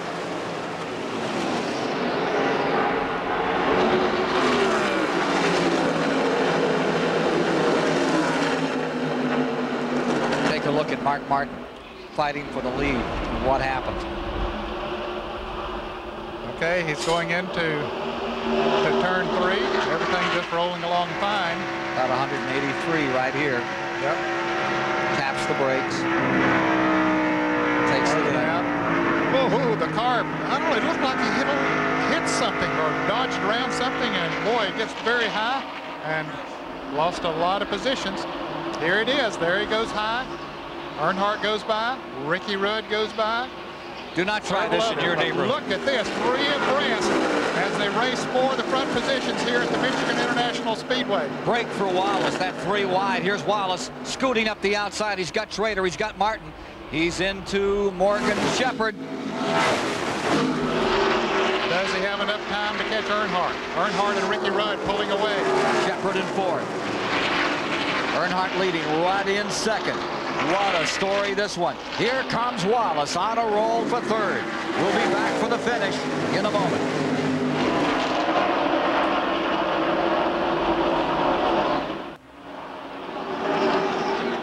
Laps to go to decide it all. They're bouncing him off the walls. Martin just slammed the wall in 4. Came right down to the inside and never lifted. Rusty Wallace is closed in on Ricky Rudd in the number 10 for that 2nd spot. Meanwhile, the Iron Man, Earnhardt, stays up in front. Earnhardt 2nd in points, trying to close on Ernie Irvin in those championship standings. Irvin back in 19th place in this race. Here's Wallace going to the inside on Ricky Rudd for 2nd position. Earnhardt is loving them running side by side back there. He hopes they do it for 2 or 3 laps. That'll let him open up a little bit of a lead. He knows how strong Wallace's car is. Don't know if he can hold him off if he gets to him or not. Now Wallace makes the pass. Going into turn 1. But now Wallace has some making up to do. He's got to have somebody come with him. Here comes Mark Martin. He's got somebody coming with him. He's got 3 Fords. 3 Fords there battling the Chevrolet of Earnhardt. Here comes Wallace closing in. we want to show you this incredible footage of the effort by Mark Martin. But it looks like the Cobra is ready to strike. Take a look at this. Coming out of turn 4 just moments ago. Bang in the wall, down to the inside. Never lifted. Just kept his foot to the floorboard. Here's Mike Joy. Well, Ken, I'm with Richard Childress. He's watching his lead dwindle. He has a look at one. Richard, one Chevy against 3 Fords. You feel a little outgunned here at the OK Corral?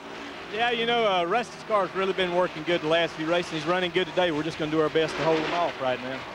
And Earnhardt's the best at doing that. We'll see how it plays out. 193 complete as they come by this time. Dick Berggren.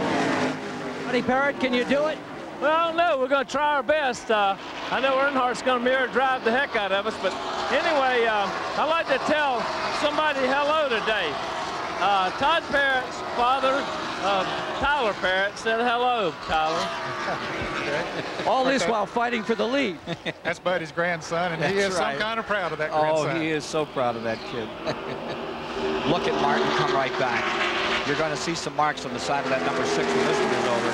He rode that car up on the wall. He brought it right down and kept on trucking. Well, he's mad about the circumstances that allowed him to lose the lead. In fact, he went from first back to about 6th place. He's fought his way back up to 3rd. Now we're talking about Mark Martin.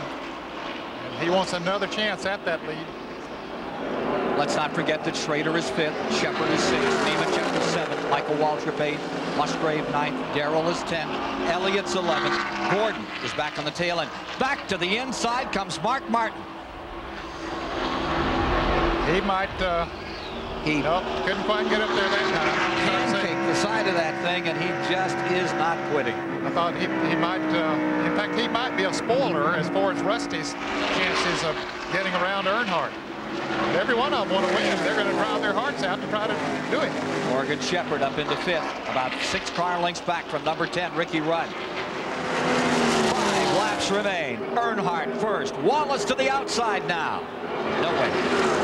Not the way. Peaks to the inside. That's such a great wide corner to pass on. Number 3, so treacherous, so tricky today. Back straightaway, full speed. Ricky Rudd hanging on in 4th place. His car not quite fast enough to get up there and battle with them, but he's keeping them inside in case they get up there and start messing around with each other. He'll be right there to take advantage of any mistake anyone might make. That controlled aggression of Earnhardt being controlled right now as we come down to 4. But when Wallace makes the strike, you can be sure that Earnhardt will come for him. Buddy Parrott said he'll mirror drive. He's doing it. He knows how to keep that car as wide as anyone out here. And he's watching the moves of Wallace, and he's trying to keep him right back there behind him. The 1989 Winston Cup champion comes to the inside, and the 6-time champion, side by side, down into 3. Wallace there. That's where he wanted to make the run. Now as he slides up, here comes Earnhardt back. Martin stays right there and looks him over. Now Martin to the inside. And the Earnhardt and Martin touch as they come down the front straightaway here. But that's working to the advantage of Rusty Wallace as they ran side by side for a moment. Wallace going for 3 in a row. Hey, what a build-up to Daytona on July the 2nd. Their next event. Then it's on to New Hampshire International Speedway, and then Pocono, Pennsylvania. We'll be with you on the 24th from Talladega, Alabama. Wallace. And Martin and Earnhardt side by side. Earnhardt went in on that turn on the outside, stayed there. Kenny Wallace pits another time. As his brother pulls away 4, 5 car lengths. 2 laps to go. It'll be the white flag when they come back. Wallace drawing away as this street fight back here in 2nd spot continues to erupt. And as it does, Wallace sneaks down the alley.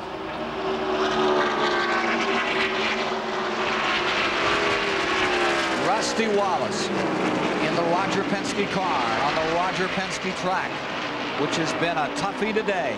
Has fought his way back into this one from dead last in the lead lap with 10 to go. 4, 5-car length advantage. White flag is out. 1 to go.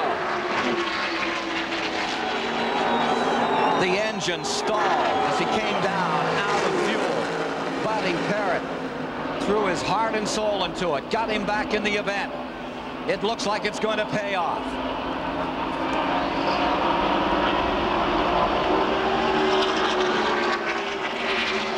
Mark Martin making another stab. Couldn't do it. Earnhardt just flat drove in there as hard as he has all day long, kept the position. But give Martin the Medal of Honor for courage in this one. Checkers ready to fly. And the 36th career win for Rusty Wallace is scored on Father's Day 1994, his 5th of the season. And Earnhardt pulls to within 72 points of the Winston Cup leader, Ernie Irvan. What a race.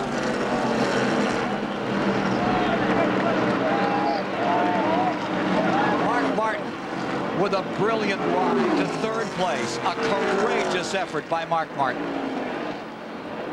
Ricky Rudd 4th. Shepard 5th. Schrader 6th. Nemechek for 7th. Michael Waltrip 8th. Musgrave 9th. On the end of this one, Darrell Waltrip to 10th. Jeff Gordon had to settle for 12th. We'll be back with an interview with the winner in the course of Ion Sports. We've run way over this afternoon here at Michigan. So for Ned Jarrett, David Hobbs, Mike Joy, and Dick Berggren, this is Ken Squire saying so long from the Michigan International Speedway, where Rusty Wallace has won the Michigan 400. The '94 Michigan 400, a presentation of CBS.